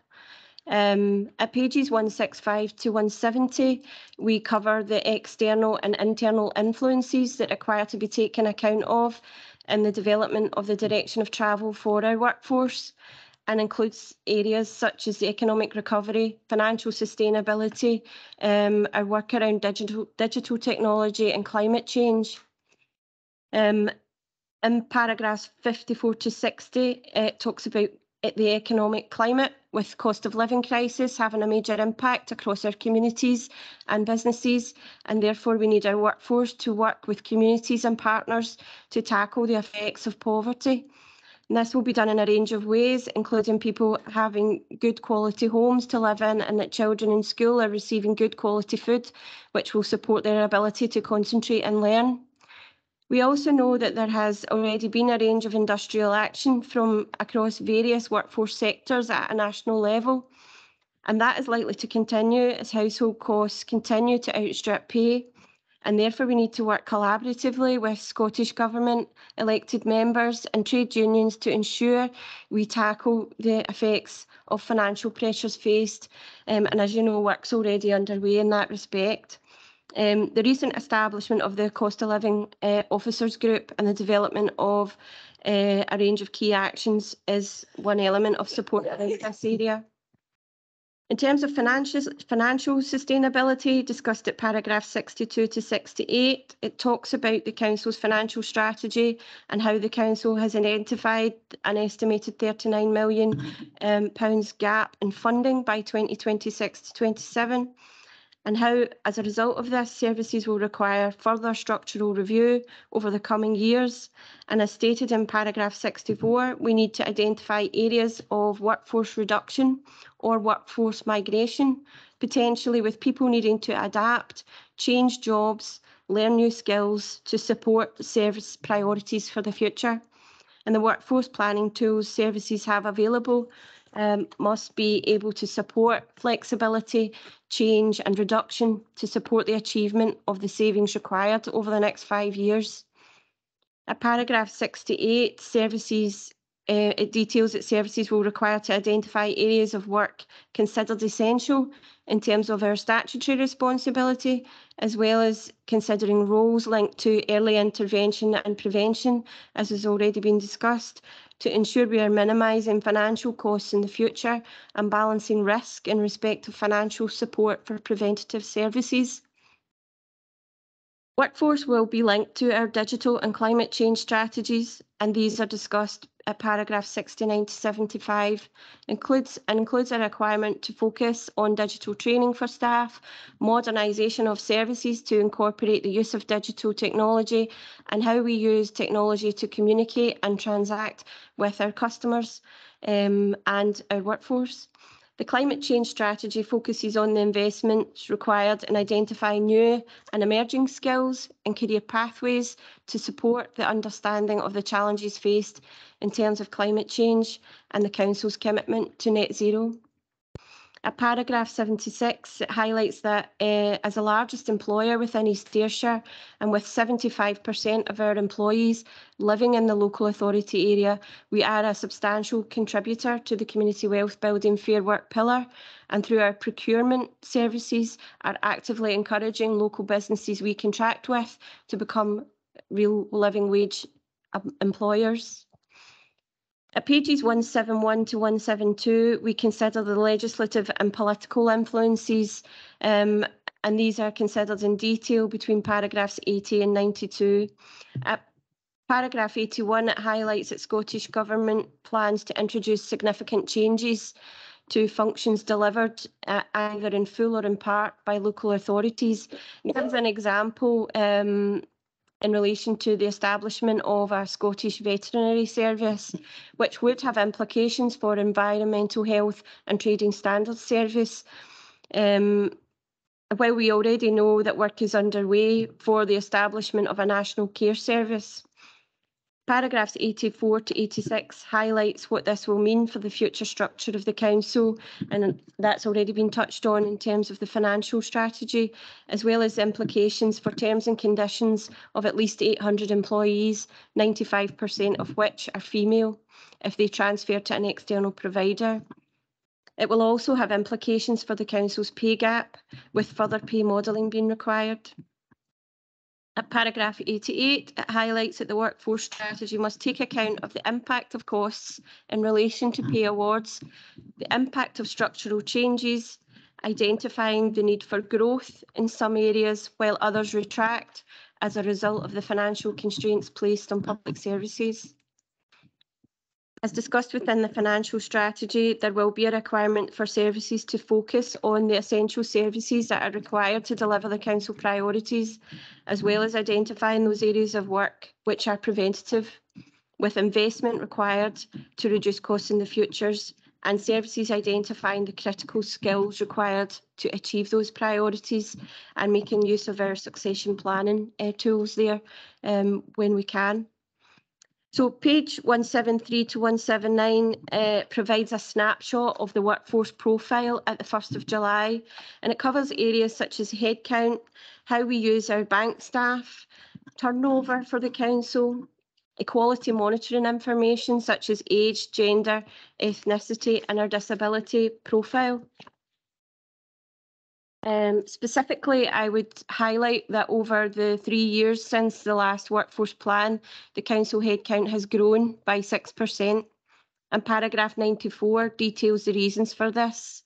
So it's related to early years expansion, impacting on both practitioners and also our catering and support services, the expansion of social care and growth of teachers due to a range of temporary funding measures.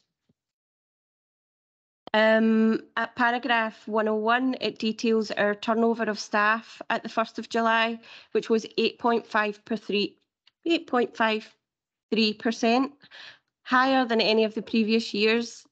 As part of the Workforce Strategy Action Plan, we will do detailed work to understand the reasons people leave and review our employment framework accordingly. Paragraph 105 highlights that services will require to identify the essential workforce groups where we need stability and growth, or where it's been identified that they will support early intervention and prevention, and we must identify suitable turnover levels for services, supporting them to forecast what they need in terms of workforce to remain stable and identify areas of growth or reduction in the future. In respect of age, at paragraph 109, it details that 51% of the workforce are aged 45 and over, with particular pockets of the workforce identified where the age profile is particularly high. For example, 35% of the workforce within communities and economy are 55 and over, and it's a similar picture within the Health and Social Care Partnership. This highlights a real concern for the council, as a large proportion of the work carried out within these services is our frontline essential services, and therefore needs to be a real focus in these areas to grow a younger workforce and invest in career planning and development. At paragraphs 111 and 112, it looks at the gender makeup of the council, with 74.6% being female, and table 6 at paragraph 112 shows that the highest concentration of female employees are working in our lowest paid jobs. The work done to date on our pay structure has meant we've been able to reduce our pay gap slightly by increasing the rates of pay for all employees working in the lowest paid jobs. However, with the potential movement of a large portion of female workers to an external care service, this will have further implications for our pay and grading structure, which will require further review as part of the Workforce Strategy Action Plan. We know that there are currently workforce challenges around recruitment, workforce wellbeing, resilience and development, and some of these are detailed in paragraphs 120 to 133. For example, we know nationally that there have been shortages in HGV drivers, social care, recruitment has been difficult, and hospitality, as well as more locally difficulty in recruiting in roles such as accountancy, engineering and regulatory services. We need to look at pathways into employment, as well as identifying clear career pathways for our existing employees once in employment, supported by skill development and both formal and informal training and support. At page 180, it details that during the first quarter of 2022, the top reason for absence was personal stress, with over 1,000 days lost each month in that quarter for this reason. Therefore, we already know, and we must focus on well-being of our staff. It needs to be a key priority, and we need to continue to work to support staff to build resilience and coping strategies so that they're able to work to the best of their abilities and continue to support the great work that they do in our communities. In terms of workforce development discussed at paragraphs 129 to 133, we need to better understand our workforce learning and development needs, and work is underway to scope out a new virtual learning platform which will support this area of work. So moving on to the final and the most important area, it's about delivering our workforce strategy, and that's covered in pages 181 to 189. This is what we need to do to deliver the strategy and links into the identified areas of the Council's corporate strategy. A key area is our investment in young people and future skills, and paragraph 135 sets out how through continuing to pay above the real living wage and by encouraging local businesses to do the same, we hope to build a fair, strong and sustainable economy. At paragraphs 136 to 141, it details the work that is underway around growing our apprenticeship and graduate intern offering and the creation of meaningful work and training opportunities for young people over the next 3 years. And the establishment of a workforce and future skills team will help drive forward the expansion of this area. Working with schools, colleges and employability partners will be key to promoting the range of career pathways and the routes that young people can access to gain work and training. Another key area of focus to support delivery of the workforce strategy continues to be around elements of our employment framework. And at paragraphs 142, it highlights the continued use of tools to support services with their remodelling in line with financial and strategic plans. Equalities will be a key focus as we try to break down barriers to employment for minority groups, and we'll review our policies to ensure there's no unintended bias within them and that they support all employees to be treated fairly in the workplace. Another key area within this is the Equally Safe programme, with the Council working towards the Bronze Award at present. Addressing gender inequality in the workplace is a fundamental step in addressing violence against women. Paragraphs 144 highlights that we have 74% of our workforce being female and work in low paid or part-time roles. As mentioned earlier, we will need to do a further review of their pay and grading structure to look at grades 6 and above. However, this cannot take place until further reviews of services and we have a better understanding of the types of roles and skills that services will need in the future. Employee benefits is another area that we are working on and will continue to expand our work in this area. People and Culture Service are continually looking at ways to enhance the benefits that we offer as a council, as this will support our recruitment and retention of key skills in the future. And paragraph 149 talks about the VivUp app that's now in place, with the platform providing lifestyle savings and hosting a variety of salary sacrifice schemes. As part of the ongoing development of this platform, we will look to explore benefits and discounts with local businesses. Paragraph 150 talks about what we are looking at in terms of supporting families of our workforce should the worst happen, i.e. a death in service. And paragraphs 153 to 161 covers what we need to do in terms of workforce to support the financial sustainability of the council, making us more resilient and flexible to change and work with our communities. And at paragraphs 157, it highlights that the recent survey completed by heads of service had begun the process of considering future skills, needs and gaps.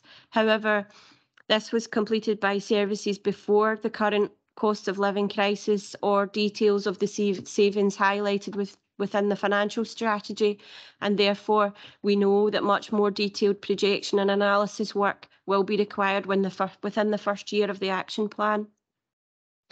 In terms of employee development and our people strategy, this is covered at paragraphs 162 to 165.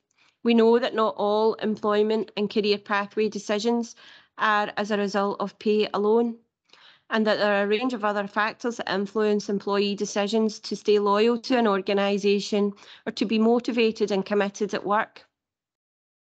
Workforce development is identified as a key area that needs to have focus, particularly within the ever-changing technological and transformational environment that we continually find ourselves in at the moment. Paragraphs 164 details how workforce development must be central to what we do as an organisation to support our employees. It talks about 4 key goals of the employee development framework, consisting of transform, empower, attract and retain and motivate and engage, with elements such as building capacity through the use of succession planning, identifying critical skills, providing access to coaching and leadership programmes. And we want to create a positive and supportive employment culture which values and recognises employees, and we want to provide clear career opportunities.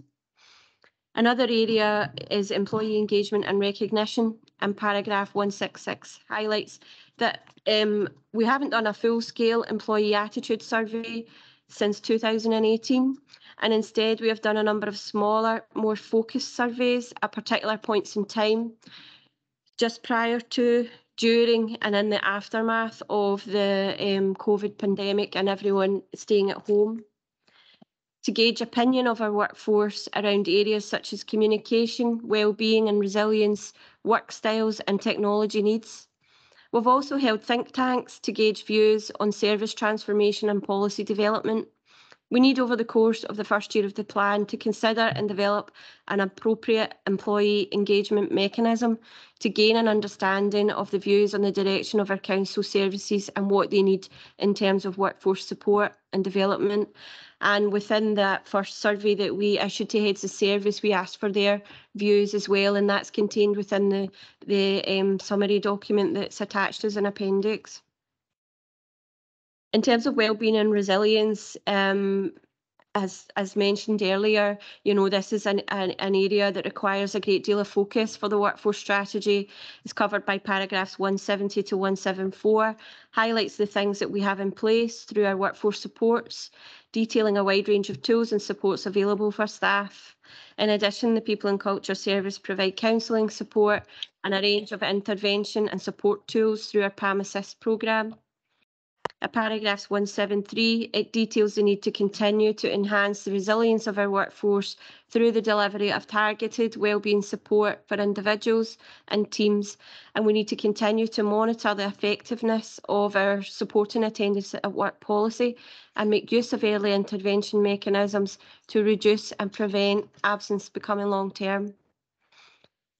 So those are the key areas of how we want to deliver our workforce strategy, and our next steps will be the detailed action plan that we need to create. So in terms of the strategic framework document at page 171, in terms of the recommendations, members, I'm looking for you to consider recommendation 16 and 17, which is about approving the workforce strategy for 2022 to 27, and agree to remit to officers to create the action plan and bring that back. Thank you. Okay, thanks, Donna. Members, I'm going to open it out for questions. Councillor Boyd. Thanks, Provost, and thanks for the detailed report there. Really useful. Can we look at page 160, paragraph 23, please? I just want to bring up a few points. That relates to work style, and I'm aware it was approved in the last council. I need to be convinced, and I'll give you my reasons why, with this work style and working from home. 10 years ago or so, we significantly invested capital funds in offices in Kilmarnock, the Bonded Opera House particular in Cumnock. Given we've spent that money on them, what is the percentage occupancy of these offices, and what's the plans moving forward if we're working from home? A big thing I remember reading at the time, and I did support it, these office developments were encouraged to support Kilmarnock town centres, vibrancy, footfall, the lunchtime pound, and, you know, we're encouraging cafes, etc. to open. Is that just been forgotten about? And remember, we still have the cost of living, and businesses are struggling, you know, so when workers aren't in town centres, that is a problem. Another thing, and it's not just East Ayrshire Council working from home, I don't think that has been mentioned very much at all. A third of the population live on their own nowadays, and I guess a number of our employees will live on their own as well. Working from home can create isolation. You know, you might not speak to another person all day or see another person. Zoom, it's got its limits, but coming to your work and mixing and meeting with other people in informal chats, you know, I think that is really helpful to people. So I've got kind of, I've got thoughts on that there. And also, You know, if we have a cold winter and heating costs are increasing, for a really cold winter, well, maybe some of our workers actually be struggling to afford to have the heating on during the day, and they might be wanting to come back into their offices more. So if we can just have a wee look at these points I've brought forward. Thanks.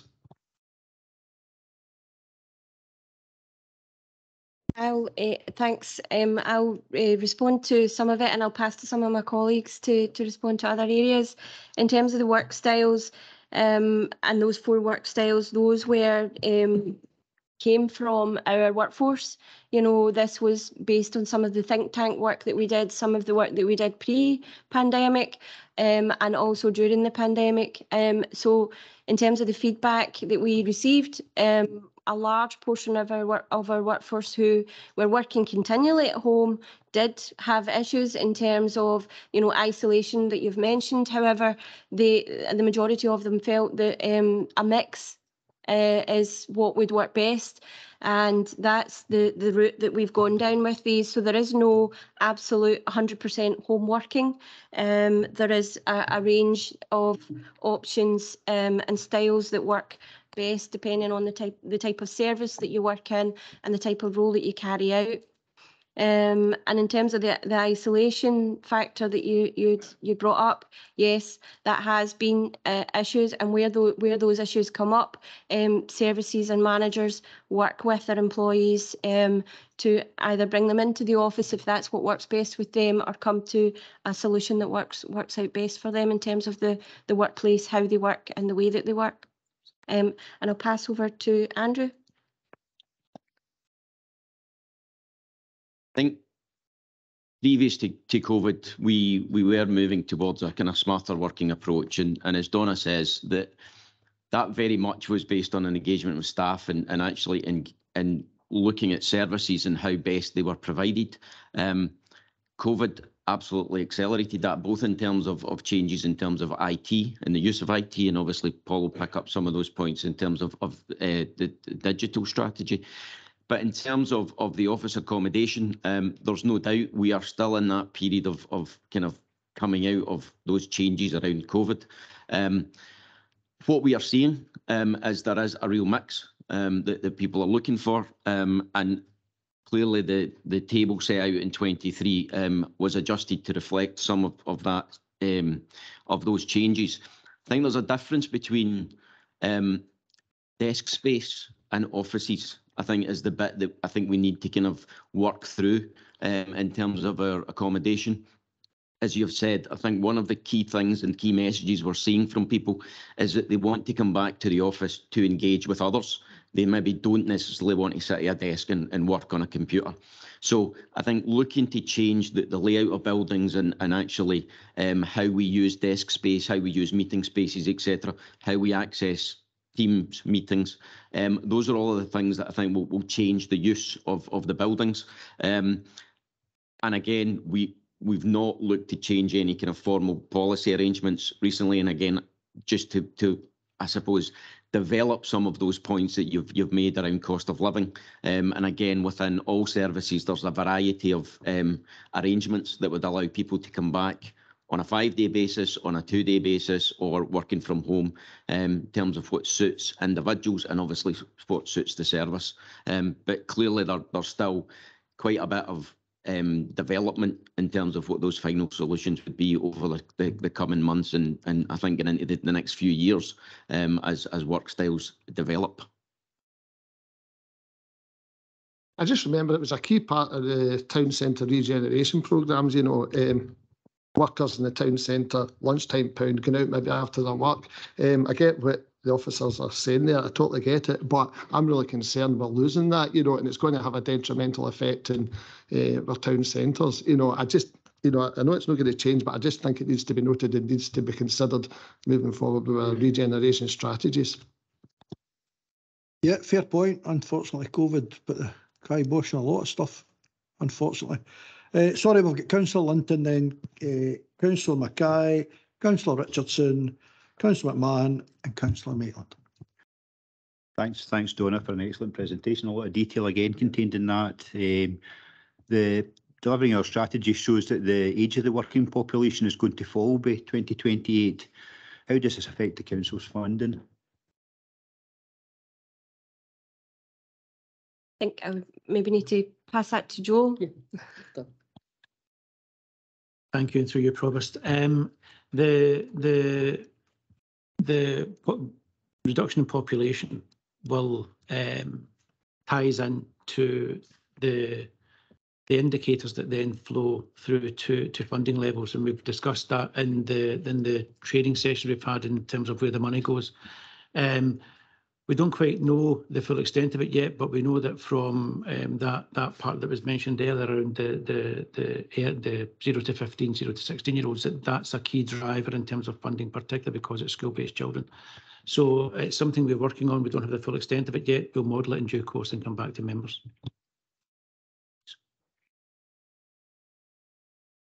Thanks for that. Councillor Mackay. Thank you very much, Provost. And again, Donna, you know, huge and extensive of what we're looking at here, as it should rightly be. We are a significant employer. We are talking about our workforce. You raised issues in terms of community wealth building and what we have to do in relation to procurement. Yesterday, I think Leader and I and Councillor Watts, I think, were on a session, and what we saw was just how much opportunity there still remains for us to do in ensuring that we adopt the development of community wealth building in terms of our procurement, and how much more we could actually do still within East Ayrshire. So that's something, again, it's always good to have that principle highlighted in another dimension. So I value that. Again, clearly, part of our workforce is a unionised workforce. So again, if you could give us some outline in terms of what the engagement across this strategy, and I suppose I'm looking at you also, Chief Exec, in terms of you might want to just make some wider comments about union and workforce engagement across all of the suite of papers that we've got here. One of the issues that is often raised as a concern, and you do have a table there in terms of bank staff, teaching bank staff and non-teaching bank staff. It's just the questions that are around in terms of, so what does that mean? Does that mean 0 hours contracts for people? And how are we actually looking at that as a strategy overall? Also, when we talk about recruiting in for our staff and when we're looking at career development within council, I think we're looking there. I hope I'm going to hear that those are pools of people that we have to bring in within our recruitment strategy. Also, I'm very interested in terms of the information that's there at Appendix 1, and you've explained very thoroughly to us about employee survey and what you have actually done at the moment. I am very interested in that. Clearly that has been done prior to this whole suite of papers actually being available for our staff and being available for our staff who would have been surveyed. I would be particularly interested if that survey was to be rerun again now that all of these papers are in the public domain. Would we actually have the same responses in terms of growth and reduction? Because that, I would suggest, is seriously an area of significant work that we have to look at in conjunction with the skills of people within HR. Thanks, if I can leave it at that at the moment. Thank you. Thank you.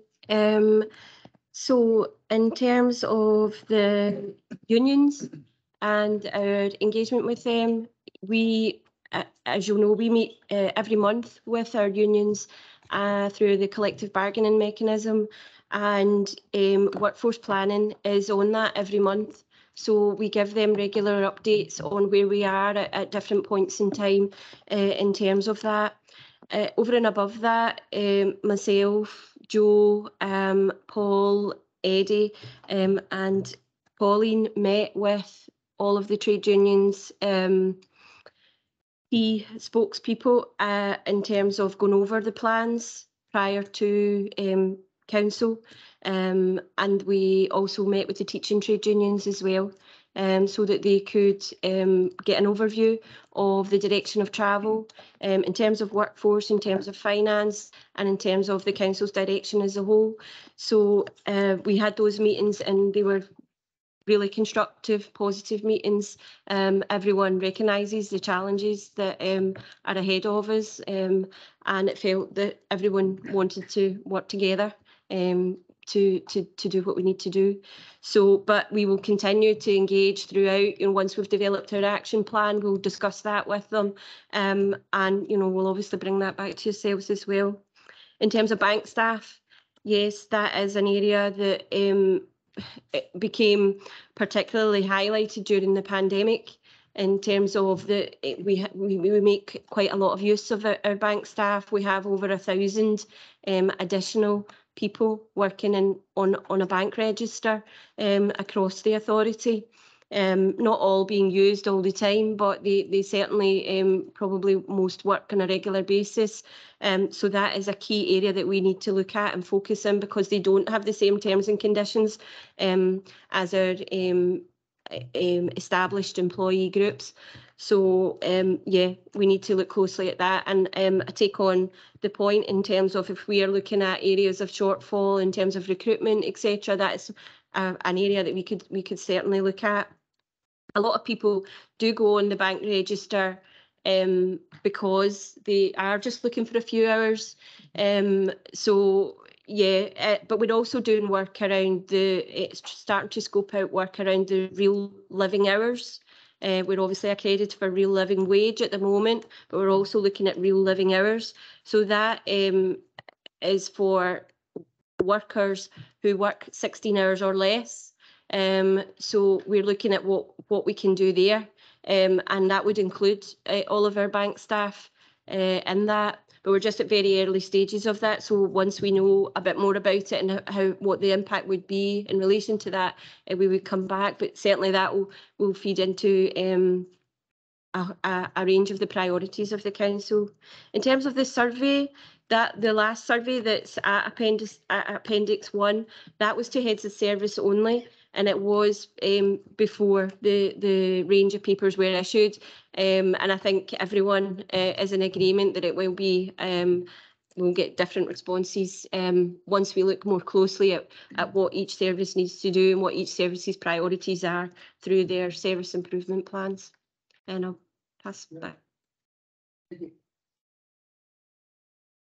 Thanks, Provost. And just building on where Donna is, in terms of our relationships with the trade unions, first of all, I think it's a very strong relationship. I think if you had asked our trade unions, and Amanda Lowe, what she leads around that and that engagement, that would be there. I suppose some of the examples of that is, around they're absolutely integral to some things like our policy review schedules, our job evaluation models, even big things with the council like the National Care Service. As members will know, I represent Solace in terms of health and care in Scotland, and before us or the trade unions done a submission in terms of this, we speak to each other.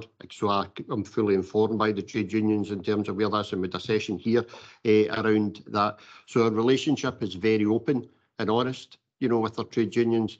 I suppose we also likely have a reputation of, trying to make sure we join things up with them. So we've had a number of sessions around cost of living, and we know what that means for our employees. I believe we're the only council that's actually today, for the employees that have actually settled, like their pay claim, they'll get paid their money today. In terms of that, for our craft workers and our teachers, clearly as soon as they agree, we will move that forward. But the bit about when people have got small things that they've not agreed on, we'll just push forward, and we will do that.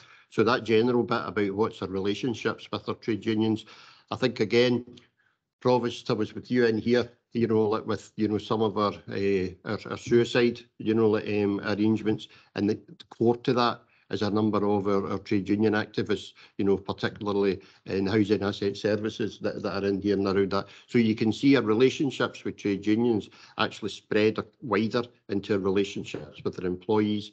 And I think it's something that we need to continue to build on and be proud of in doing that. I think it has to be based on honesty. There can't be discussions that we're having in here at one level and a different discussion with our trade unions, you know, on another level. And I think that's what they recognise. They actually hear from us what we would be speaking to you about too. Just come back and say thank you for both of those. I suppose, you know, a couple of things come out of that as well. Is just again in terms of our bank staff, what access, and it doesn't necessarily have to be answered now, but it's just to get a sense of what access to all of these developments that we have and supports that we are putting in place, rightly in my view, in terms of our workforce. Does that go across the people who are registered with us as bank staff as well? Or if there are variances, can that be explained to us at some other point? If that's more difficult, Donna, happy to accept it. And of course, just to recognise the points that have been made in terms of the change of demographics and age groups across the council, and how we didn't start this from a zero base. There has been good work done by the previous council in relation to the funding that was wisely set aside in terms of the apprenticeships, which Donna has indicated to us, which is setting us in a very good direction of travel, and one that certainly we need to accelerate and move forward on. But it is to acknowledge that that work has been done. We didn't start from nowhere. Thank you. In terms of the bank staff, they will have, if they're, depending on the area of work that they're in, they will have specific development training that they would get before they would be able to go and carry out any of the roles. In terms of access to wellbeing support, yes, if they require access to that, then that should definitely be available for them. Thanks for that, Councillor Richardson. Thanks, Prof. It was just to go back to Councillor Boyce. You made a fair point locally about the staff in East Ayrshire Council offices helping out the local economy, lunches, sandwich shops, etc. I get all that. In fact, I think at national level, if you look at the UK government, I think it was during Borsley's time as Prime Minister, but they're all kind of merging into one. I've kind of lost track. There's been that many PMs recently. But I think Boris, when Rishi Sunak was still the Chancellor, actually gave the sort of guide to the large companies to try and drive their workforce back into the offices. And I'm sure most of the sort of members know that when I'm not carrying out my council duties, I still work for, I'm not mentioning them by name, but I still work for one of the largest insurers or wealth managers in the UK. Then my other job, if you like, I only have to go into an office one day a week. And the reason for that is when noises were made about staff having to go in more than one day a week into an office, what they found was that staff turnover shot up because the workforce out there, if you do a job where you can do your job through a laptop now, that type of workforce really expects to be able to work flexibly nowadays. COVID's changed the world of work forever, and it's no going back. What I would say is going into the office at least one day a week has got great benefits. It's like, social interaction, it's meeting people, it's being able to chat to a colleague face to face, chatting through a problem, no having to go into Teams or emails or what have you. So that's always going to have a place. But the reason I wanted to have this say at council was my advice to the council would be don't try and drive your employees back into the workplace, because what you'll find is they will go for other jobs where they can work flexibly. And basically what you'll see turnover shoot up. If you try and drive people back into the offices and say you've got to come in 3-4 days a week, you'll just see the turnover figures go up because they'll go and work somewhere where they can work flexibly. That's all I wanted to say. Yeah, working lifestyles have completely changed. Leader. Thanks, Prof. It was just basically to continue that point, what I was trying to say, there are these changes, and COVID and other factors have changed the way that people work, and digitalisation. There's great opportunities of how we do business. There's savings in there, and it's the way people want to do business nowadays. But that's not to say that we abandon the town centre first principle, and have those, as Eddie says, those conversations based on honesty. But we will have excess capacity. We don't. Going back 20 years ago when most of our offices were filled with 4-drawer filing cabinets, that's just not how our offices are these days. So never mind the issues with the number of human beings there. So I think we've got a great track record in attracting others, the third sector and other businesses, and hopefully the retail sector will come with that, although there's challenges too. But we must keep, the town centres as the focus of where we do business. But I think we just need to be that a bit more imaginative and make them, attractive places to be that folk want to come in, and just think about how we do that and encourage activities, including wellbeing activities in our town centres where folk will want to come and spend a bit of time, either recreationally or do their business in their town as a hub, because human beings with our nature, we're not antisocial, so we just want to tackle issues we're well aware of through COVID. Yeah, hold on. We've got Councillor McMahon. Thanks, Provost. Donna, thanks very much for that paper. It was really, really extensive. For me, in the current cost of living crisis we're in at the moment, that option I would like to think for people that are working from home would have the option to come into a nice warm office. After the back of that, we will never know every individual circumstances and what they face. That sometimes we might even incur people that maybe can't afford to come into the office but can't heat their home as well. So I'd like to think we could maybe put something in place for that as we go through that. But I think at the forefront of this, and more workforce is all about well-being. I think we've really got to look after, especially at this time, and I'm not saying we never did it in the past, we obviously did, but coming through the cost of living crisis, then we really need to look after our workforce and their well-being, and that flexibility and choice that they should have should continue more saying now than ever. Picking up again, and it's been picked up on a couple of elected members since around about Graham's comments, and rightly to point out that about our office space in the town centres. I mean, I know Cumnock has benefited because the people that were working from home, the wee shops round about their benefit, although the town centres weren't benefiting for that community wealth building is still there, because they were still spending their money, although being in a town centre. I had the privilege of visiting Kirklees along with a few officers and members pre-COVID, and we saw how we were going to deliver customer service, and through that front facing which we renovated Johnny Walker Bond to deliver that. However, we were hit with COVID that changed all that. Digitalisation, we're not touched on that paper yet, is also a massive impact on how town centres work, and it's how we're going to adapt to that and how our staff will be able to adapt to that as well. But my main point all the way through this, that the well-being, I think, coming through the cost of living crisis for the workforce is really at the forefront and how we can accommodate them. Yep, thank you. Going to Councillor Maitland.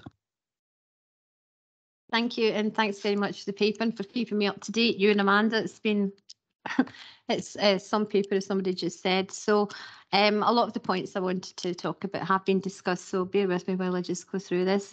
One thing I'd like to welcome is the career change pathways, and it's one way of trying to keep our staff and to progress them as well. Now, another thing is the flexibility of working we're talking about. That can have a positive as well as a negative impact, of course, on productivity. So it's something we need to keep an eye on. Also, developing the young workforce. It's been great. This week I've met graduate apprenticeships as well as some of the apprenticeships. So that's nice to see as well. That should help us address some of our age figures. And one thing I can't not mention is the possibility of losing 800 employees to an external provider just seems like punishment for being a good employer. So I just had to get that out there. I would also, I mean, going on about the trade unions, the Members' Offices Working Group is on women's health that we discussed earlier, that I brought up in a previous council. The trade unions offered immediate support on that, so I look forward to welcoming them on to our board as partners. There's lots of things going on here. The real living hours, I think that's I don't think this is just a buzzword. I think this is just something that we have to offer, and it's something that we know that major employers aren't offering because their staff are having to take benefits so they're not being offered real living hours. And if that's something we could take the lead on, fantastic.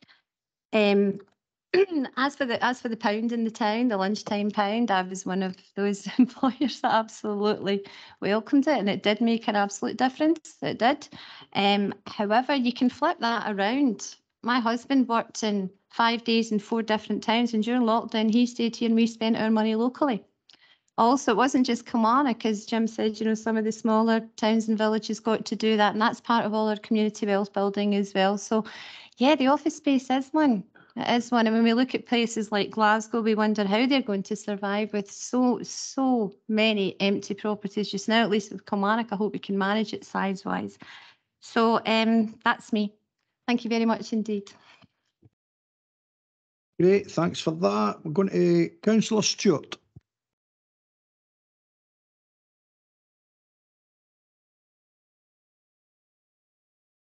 No, I never had my hand up. That must be a legacy. Sorry. No, that's great, Elaine. Thanks for that. Councillor Adams. Hey, thank you, Chair. It's been highlighted that the base possible scenario is £29 million deficit, and the worst is a £61 million deficit. So going back to an earlier part of the report that was highlighted that attempting to close the gap without reducing staff costs would be almost impossible. Within this part, Donna, and thank you very much for the preparation and delivery of the report, highlights on page 185 there must be workforce reduction. Now, Councillor Mackay highlighted the appendice, and it's just to highlight what are we doing with our senior managers who 8 services believe their workforce will grow, 5 services believe they'll grow in the long term, and no service at all believes that they'll reduce in the next 5 years. That's a major issue with the problems we've highlighted today. So what are we doing about that just now? I think, as highlighted, that survey was done before the detail of the financial savings were available for heads of service, and so the next steps will be working with heads of service and senior managers about what are the workforce priorities, what are the priorities for the services, and what are the workforce that you need for that. So that's the area that I would be focusing on with services, and yes, it will need to change, and I think that all heads of service are well aware of that now. I'll maybe pass over. I think we need to recognise how proud our managers are of the work that they do.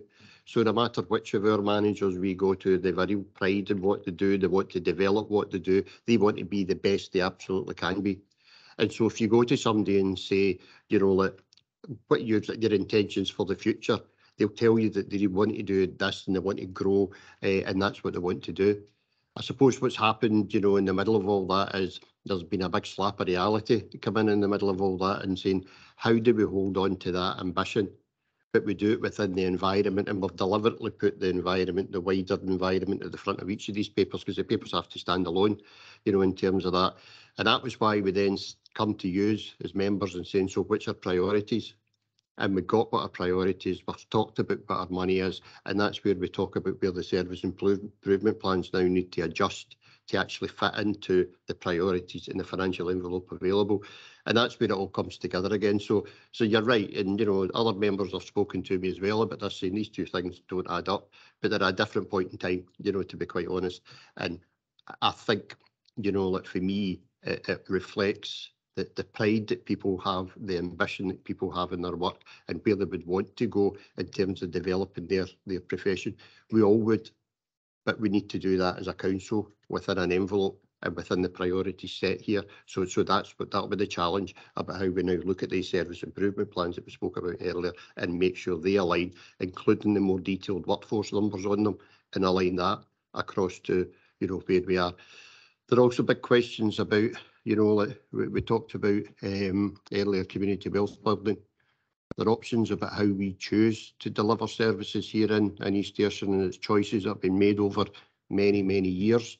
You know, we know that we choose to deliver our social care services in-house on the whole. In terms of that, when you deliver them in-house, you know, our social care workers therefore have the same types of terms and conditions as our social workers, our teachers, our housing officers, our office staff, which means they're in the super and scheme, which means as well as what they're paying in, the council pays in 20%. So the unit cost of us doing that is much higher, but it's because of the terms and conditions. The same goes for early years. We choose as a council to actually deliver our early year services in-house, and again, our employees get decent terms and conditions. These are on the whole, and the figures have come out, these are local women looking after local families and feeding it. These are the choices, you know, that we make as a council in terms of how we deliver our services. And they're all the really hard things that are around for us just now to do that in terms of considering how we go forward.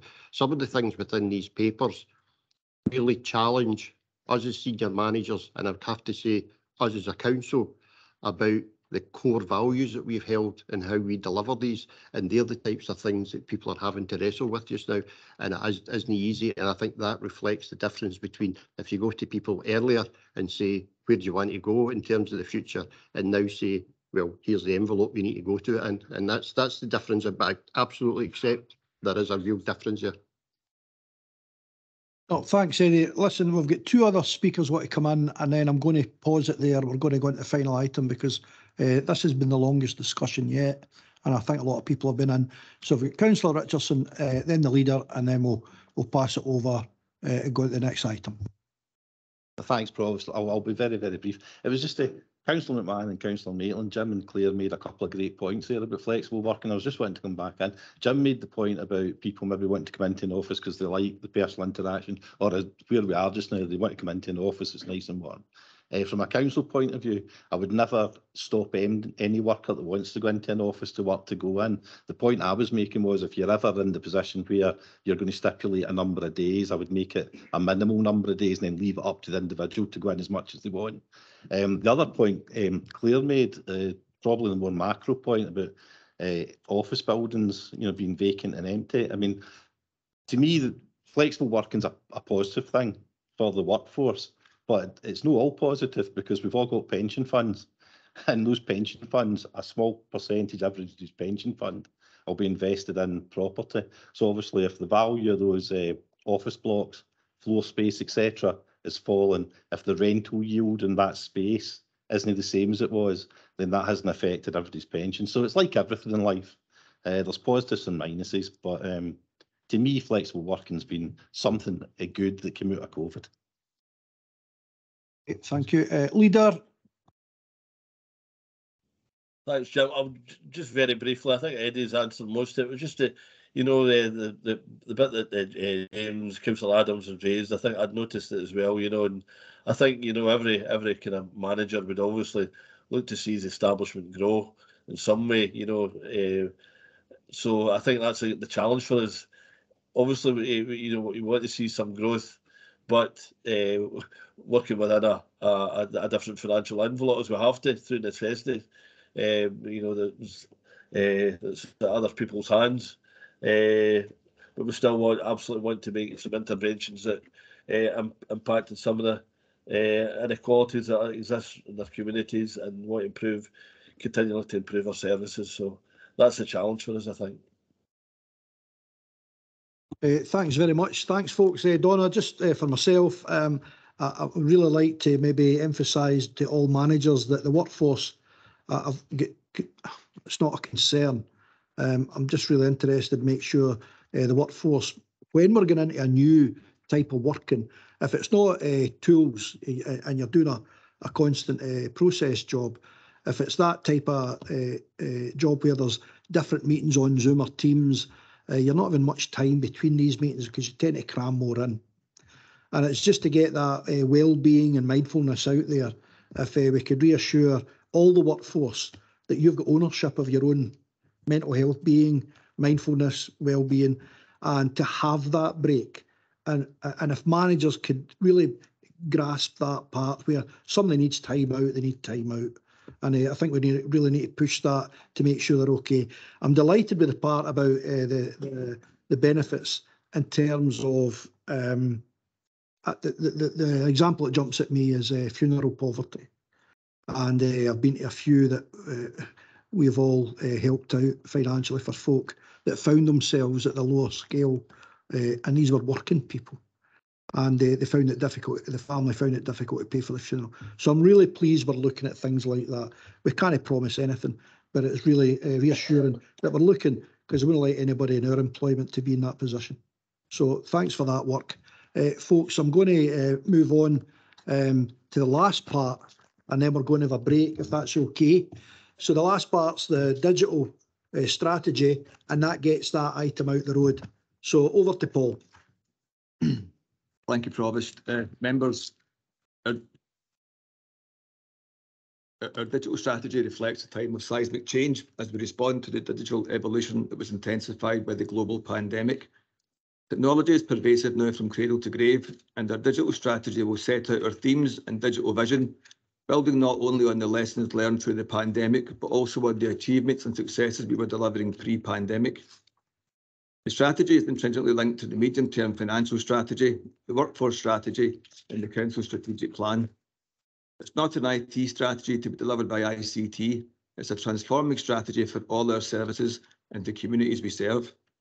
It must be inclusive, recognising that some of our staff will need support as we transition to an increasingly digital working environment, that not everyone in our communities is digitally literate or wants to be, and therefore we must be conscious not to leave anyone behind. As we redesign our services, we must also remove barriers that prevent interaction for people with disabilities, and to this end, we have already established good communications with the East Ayrshire Equalities Forum. We will use technology to strengthen relationships with our communities, and we will develop a digital culture in our workforce, providing them with the tools, skills and confidence to use technology to deliver efficient and effective frontline services. Our strategy has 5 key themes set out on page 208 of the Strategic Framework Report: digital customers, digital council, digital services, digital communities and digital culture. Our delivery principles are detailed on page 209. And I'll take you through now each of the 5 themes. Digital customers, where we will deliver accessible online services that are simple to use at a time and place that suits our customers, promoting a self-service environment with a digital front door for the council that's open 24/7, 365. Even before the pandemic, we were looking at ways to improve our customer service experience with a move where possible to an online environment. The accelerated shift to digital as a result of the pandemic was quite incredible, and the key stats on pages 232 and 233 of the report highlight that shift. For example, we now have over 58,000 customer contact transactions per month. From 3,000 customer accounts pre-pandemic, we now have over 51,000 online accounts. 30% of our transactions are made outside of office hours, and Customer Contact Centre handle around 9,000 calls per week. But we're not complacent. We know we still have work to do to meet the needs and demands of our customers. And as we plan our future services, we must engage and consult with our customers and design our services with what they say they want, rather than making assumptions on what they want. We also recognise that we must maintain some traditional routes for those that choose not to or cannot interact with us digitally, ensuring that we don't restrict or exclude access to any council service. Pages 212 and 213 of the report set out what we have already done and the actions we propose to do, including the further rationalising of duplicated processes, an expanded customer contact solution that will streamline engagement through telephony, online and video channels, as we redesign face-to-face services and innovate towards more service-led digital change. The next theme, Digital Council, is our digital-first approach. We will ensure that our IT environment is robust and secure to deliver agile and adaptive services. And as we increase reliance on digital, we must do so in an environment where our customer data is safe, where our workforce is skilled and confident to embrace new ways of working, and where there is an acknowledgement that cyber defence is the responsibility of us all. We will continue to work with the National Cyber Security Centre. We will follow the recommendations and guidelines issued by the Scottish Government's Cyber Resilience Unit, and we will meet the annual health check obligations to remain compliant with the Public Services Network. Our digital journey started pre-pandemic with the introduction of smarter working. We will continue to invest in IT sensibly across our corporate and curricular estate. We will maximise the investment we have made already in our data centres and ensure a managed transition to the cloud where appropriate.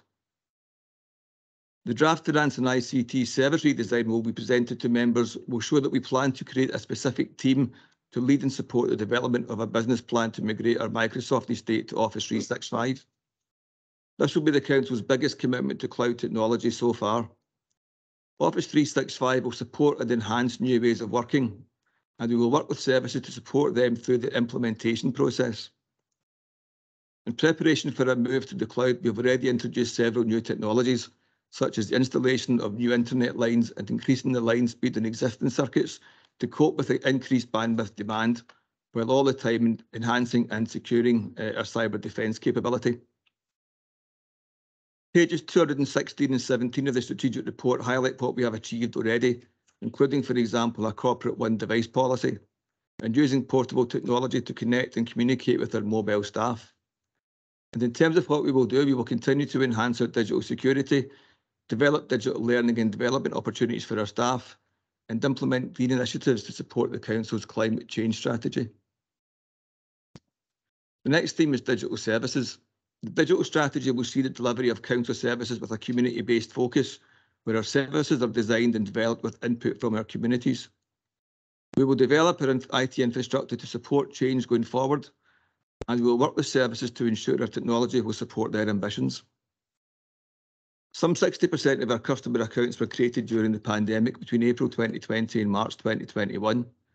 Our digital payments increased by 30%, and as I've already said, 30% of all online transactions now occur outside of normal working hours.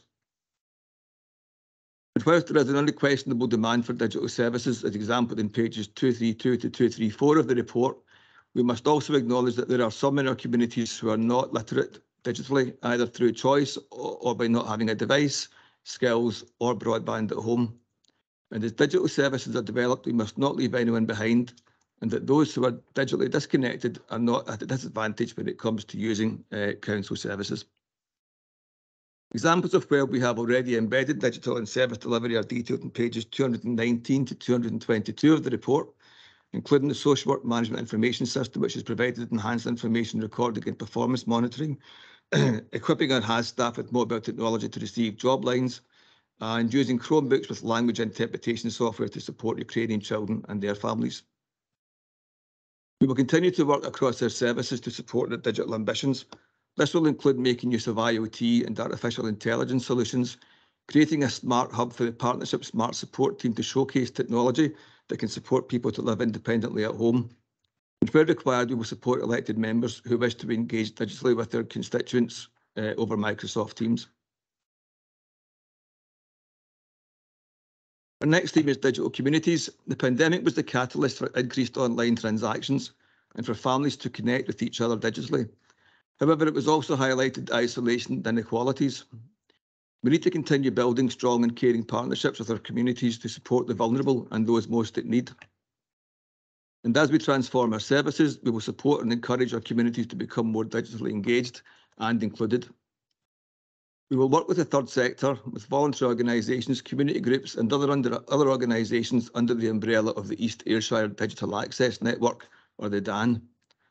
The DAN is considered by the Scottish Government's Digital Citizens Unit to be years ahead of other local authority groups, aiming to promote digital opportunities and training and to signpost individuals, community groups, charities or businesses to organisations who can provide digital devices, digital training, affordable broadband solutions and vital assistance and support in a digital world. The report sets out some examples of community partnership in action on pages 226 and 227. An East Ayrshire-wide digital infrastructure is essential, whether for business or social purposes, and the strategy will seek us to work with Digital Scotland and the network providers to maximise connectivity and availability. We will support economic growth colleagues by maximising digital opportunities for our businesses and our communities, arising from the regional economic strategy as our council works in partnership with the other Ayrshire authorities. And we will look at how the £3 million set aside in the Ayrshire Growth Deal for digital work will support the development of a digital infrastructure. Our last theme is digital culture, how technology and the internet will shape our behaviours and interactions. Digital culture must be recognised as our key theme, the foundation that will underpin all visions and everything we are trying to achieve in our other themes. The strategy seeks to support, lead and encourage greater collaboration, initially across internal services, then moving to external organisations to develop and deliver digitally, to provide effective training for staff in order that they can embrace a digital working environment, to make use of data wisely, safely and securely, and to embrace data analytics to allow us to drive future decision making. Leadership will come from a digital governance board that will provide governance, control and pace, and ensures equality and diversity. The board will manage the delivery of the corporate digital agenda with oversight from CNT and will drive forward a digital programme. We will aim to become more comfortable with risk and not be unafraid of trying new things while maintaining security at all times to ensure that the new culture of digital first exists within and outside of the council. We have already developed a number of sector-leading online projects highlighted on page 230 of the report, including the recycling booking system and the school enrolment programme, the Learning Academy that has been developed and adapted to include IT security and cyber awareness courses, and the recruitment of staff across all services as digital ambassadors who will be key to supporting the rollout of Office 365. So how will we measure progress? The strategy will be constantly reviewed and updated as programmes and projects develop, and we will use existing frameworks to measure and report on progress. Where we can benchmark, we will, and when moving services to an online platform, we will capture and record savings. Members, I hope this strategy demonstrates the digital journey we have been on and how the strategy sets out the next phase of the roadmap for the future.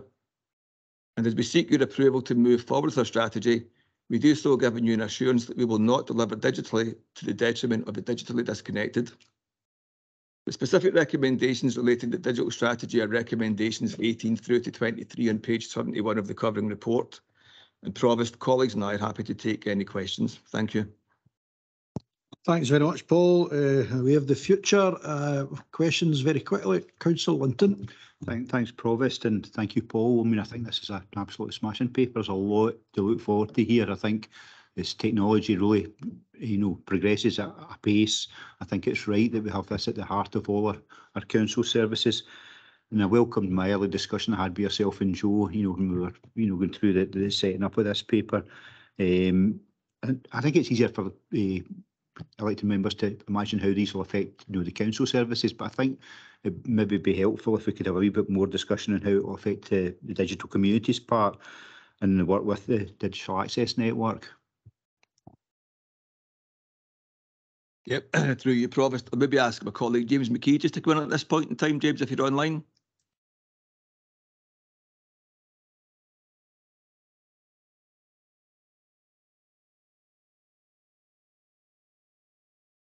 For you, Provost. Thank you, Councillor Linton, for your question. We have something very unique and incredible in East Ayrshire to promote digital and data inclusion and equality. And as Paul mentioned in his report, called the DAN, or the East Ayrshire Digital Access Network. The DAN comprises of almost 50 local and national organisations representing the public sector, third sectors, business sector, social housing and academia that all share a common goal of closing the digital and data divide. And this will be achieved through a collective effort and collaborative approach with our partners. Collectively, the network has the skills and knowledge, experience and resource to tackle the three main components associated with digital and data exclusion. Those are access to devices. So we have local charities, Input Community Works being one, who recycle, refurbish old, used, unwanted devices, give them back to communities for those in need who are digitally excluded for free or at low cost. But also through East Ayrshire Library Service, we have the digital bus along with a range of other venues available. The second part is around connectivity, again through the East Ayrshire Library, East Ayrshire Leisure Trust rather. They've access to devices and connectivity. Respite Now offer through the National Data Bank access to free SIM cards for up to 6 months. And then the final part of the third component is around access to skills, confidence building and motivation. And through our Vibrant Communities service, Digital Champions through the Connecting Scotland programme, Ayrshire College and some others, those provide a platform to enable people to develop their skills, their confidence building and motivation. And we will be further strengthening our communication and engagement approach through the Digital Access Network's delivery plan going forward. A dedicated resource within Finance and ICT will oversee this and drive this work forward with the Digital Access Network there to support our communities. And finally, I just wanted to say that our workforce, as we've seen in an earlier report, is our greatest asset, with 75% of staff living in East Ayrshire and therefore are also our communities. And they can also play a role in spreading the digital word and helping our communities. Thank you, Chair. Thank you very much. Thanks, Jim. Councillor McMahon. Thanks, Provost. I'm always enthused when I hear James talking about digital technology and the way he presents it. I know he absolutely loves it. I think in that race, digital technology is by far the fastest service that we're trying to keep up with. We can't keep up with it, I don't think, as far as everyone else. We're kind of falling behind with that. One thing I was encouraged to hear during that presentation with Paul, that nobody will be left behind irrespective of how they are digital literate, and under that circumstances, whatever prevails there, they will not be left behind. It would be worthy of me to mention tonight that East Ayrshire Council are up for an award through the Chartered Institute of Housing for their application and allocation policy and the advancement of that through the digital process. So I just thought I'd like to make that aware of it. Thanks very much, Leader. As promised, some good points made earlier.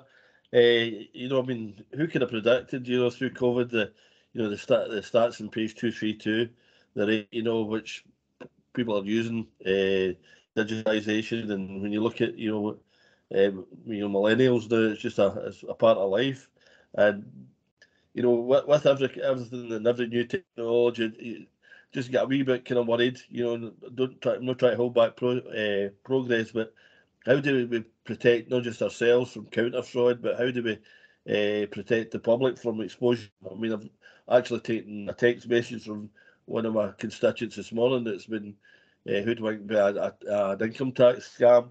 So these things are happening, seems to be happening more regularly. It's just how do we prevent, cybercrime itself is getting more sophisticated, and counter fraud and all these things. How are we helping? As Jim just said, it's almost impossible to cope with the progress that we're making here. How we keep on top of this? Thanks, Provost. I'm going to make one point. Leader, then I'll pass on to Ian Aston. So probably in terms of the work that James is doing, the Digital Access Network, part of that will be about training our communities in cyber security. So there is quite a lot of work that the Digital Access Network will take on there. I think in terms of the wider question, I'm going to pass on to my colleague Ian Aston, who I believe is also online somewhere. So Ian, if you're online. Yep, I'm on. Thanks, Paul, and through you, Provost. On the colleague, the council side, we have multiple solutions. We have, as Paul mentioned earlier, the cyber awareness courses through LearnPro. We have a new digital solution called Meta Compliance coming in with cyber nanobite videos to sort of train the workforce up and increase the knowledge and the cyber awareness out there. We also have the digital ambassadors spreading the word that James mentioned earlier. And we've also got access to a new Barclays Digital Wings platform that we've got through the DAN, through James. But we're also working with the move to the cloud comes risks. And I was always the sort of dark destroyer, and I wouldn't move data without having things in place. And we've spent years building walls, castle walls around London Road. and now we're being asked to move this data to the cloud. But as Paul has said, digital culture is about embracing change and accepting risk. So we will do so, but we will work with our Microsoft license provider to secure that cloud and secure that platform, make sure that no one can get in apart from us, and make sure that we know who's getting in when it is us. So before we move any data online, we will make sure that the security of that platform is as secure, if not more secure, than what we currently have here at Linden Road. So we are very wary of security, and we will continue to make sure that everything is safe and secure as we move forward digitally. Thank you. Thanks for that. Yeah, reassured us there. We'll know how to answer me. Reassured us there. Councillor Cogley. Thank you, and Paul and James, thank you very much for your comments about digital communities. And just to pursue one particular point in relation to broadband access, internet access in rural and semi-rural communities, at what point will we be confident in saying that we have got 100% broadband access in all the homes within East Ayrshire? Thank you. Thanks, through you, Chair. I think that the R100 programme was due to complete, I think, by the end of 2022, went into 2023 because of legal challenges. I think it's now into 2024. So you're probably stuck in looking at least 2 years away, Councillor Cogley. The other problem we have, obviously, is that we're always going to have these harder to reach homes. And I think that's where the challenge is going to be. I don't believe you'll probably ever get 100% full fibre broadband into homes. I think what you'll get will be a mixture of other technologies that will get those harder to reach premises. But at this point in time, the R100 programme is a big driver behind that, but that has slipped back significantly just purely because of legal challenge when BT were awarded the north and south slices of the pie, if you like, that came around. So you're probably at least 2 years away yet, I think, before we'll get a clear picture on when that 100% could be reached. So, I mean, I'm not anticipating that we would get fibre connection everywhere, because I think that's probably just not possible or too expensive. But it's the 4G or the access to 4G or 5G masts which then enable broadband access. So 2 years, we're confident. Please don't hold it to 2 years, but I think that's the way it's going. I think the other problem that you have is I think the 2G and 3G networks will be getting turned off probably towards the end of next year as well. So I think the providers have got to recognise if they're turning things off, they've got to keep on moving forward as well, so we don't go back to the old days of having the black spots or the not spots again. So there is a challenge. There definitely is a challenge. Thank you. Okay, well, thank you very much. Important point. Councillor Maitland. Thank you. I thought there was someone ahead of me there. Thanks very much for that, Paul, and thanks for James. The digital provision at the start of COVID was a bit like the Wild West. We seem to have moved on a lot since then. I just want to say to James, we've moved on even further from our getting excited about microwavable digital books. We've gone along further than that. What I would like to ask, though, is what remains the obstacles or the barriers to getting people to join in with the exclusion, to overcome their exclusion? What remains? Thank you. You promised. I think at this point we'll be dead. Well, if we look at the school environment, for example, at the start of the pandemic, where we were concerned about maybe kids not having access to devices and to broadband at home, we got around about 2,500 devices from Scottish Government at the start of the pandemic to give out to kids that were perhaps were excluded and would have no devices when they were getting sent home. We didn't need to use all those devices to kids going home with, so we had quite a lot of devices we could then use and populate across the school estate as the kids came back. We also ordered up 500 SIM cards so that if kids had no broadband at home, we could also give them SIM cards as well, and we used less than 200, which is probably a good sign so far as the digital poverty is not as bad as what we were. And I'm not saying it's not bad, but it's not as bad as what we were concerned about. I think in our communities now, I think it's going to be the fact that will folk pay their broadband bills when they've got other challenges, other financial challenges. So it's about lack of devices now, lack of broadband. These are the challenges we're going to have, apart from maybe like the lack of digital skills as well. So I think there is a big a fair amount of work to get done in communities yet, I think, to bring them on more digitally as well. And as part of the cost of living response at the moment, we are looking at how we can create perhaps like digital hub areas, where if they have got a device but can't afford to pay the broadband, they can take the device along and just plug it into the Wi-Fi that's going to be in these digital hubs as well, at least to try and keep that digital connectivity going, because the last thing you want to do is to see that gap wider again and people become less digitally engaged because of affordability issues.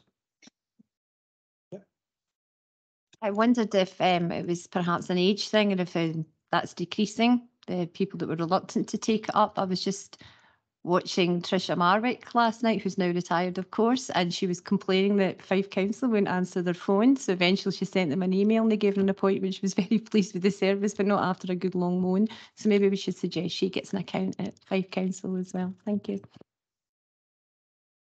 Thank you. Councillor Hogg. Thanks, Provost. My question was also in relation to rural areas, which has been answered raised by Councillor Cogley. So members will be pleased to know I don't have a question. Oh, thanks for that, Jen. Thank you. Leader.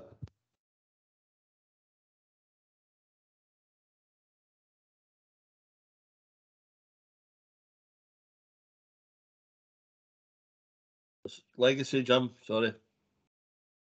Great, thanks. Thanks, folks.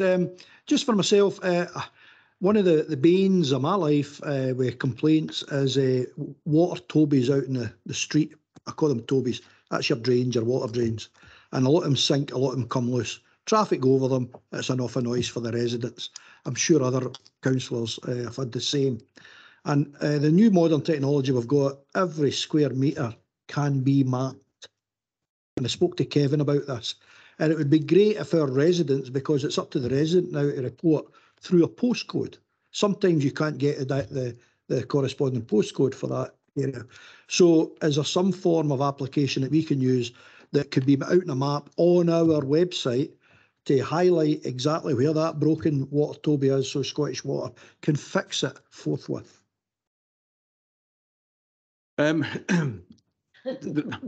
Probably there is this mapping system. You're right, it's the free word system that you can use. So I've never used it, to be honest with you. I know about it, but I will look into it and come back to you. That's very kind.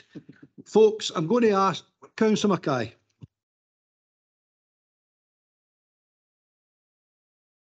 Everybody else's to draw us to a close. The issue here, it's not that I'm not interested in it. I am, and I'm sitting behind Councillor McMahon, who sometimes wonders that I'm not digitally active. I'm sitting with a laptop, I'm sitting with 2 phones, I'm participating in the meeting. Boy, I'm out of my mind today in technology. But one of the points, again, I made earlier, I'm raising a very specific in relation to this paper, and that is the establishment of the Digital Management Board. We're very fortunate we've got a spokesperson here who's very au fait with digital things. I wonder if it would be appropriate for that spokesperson to be formally part of that Digital Management Board. That's a very fair point, Maureen. I think we'll have that discussion. That's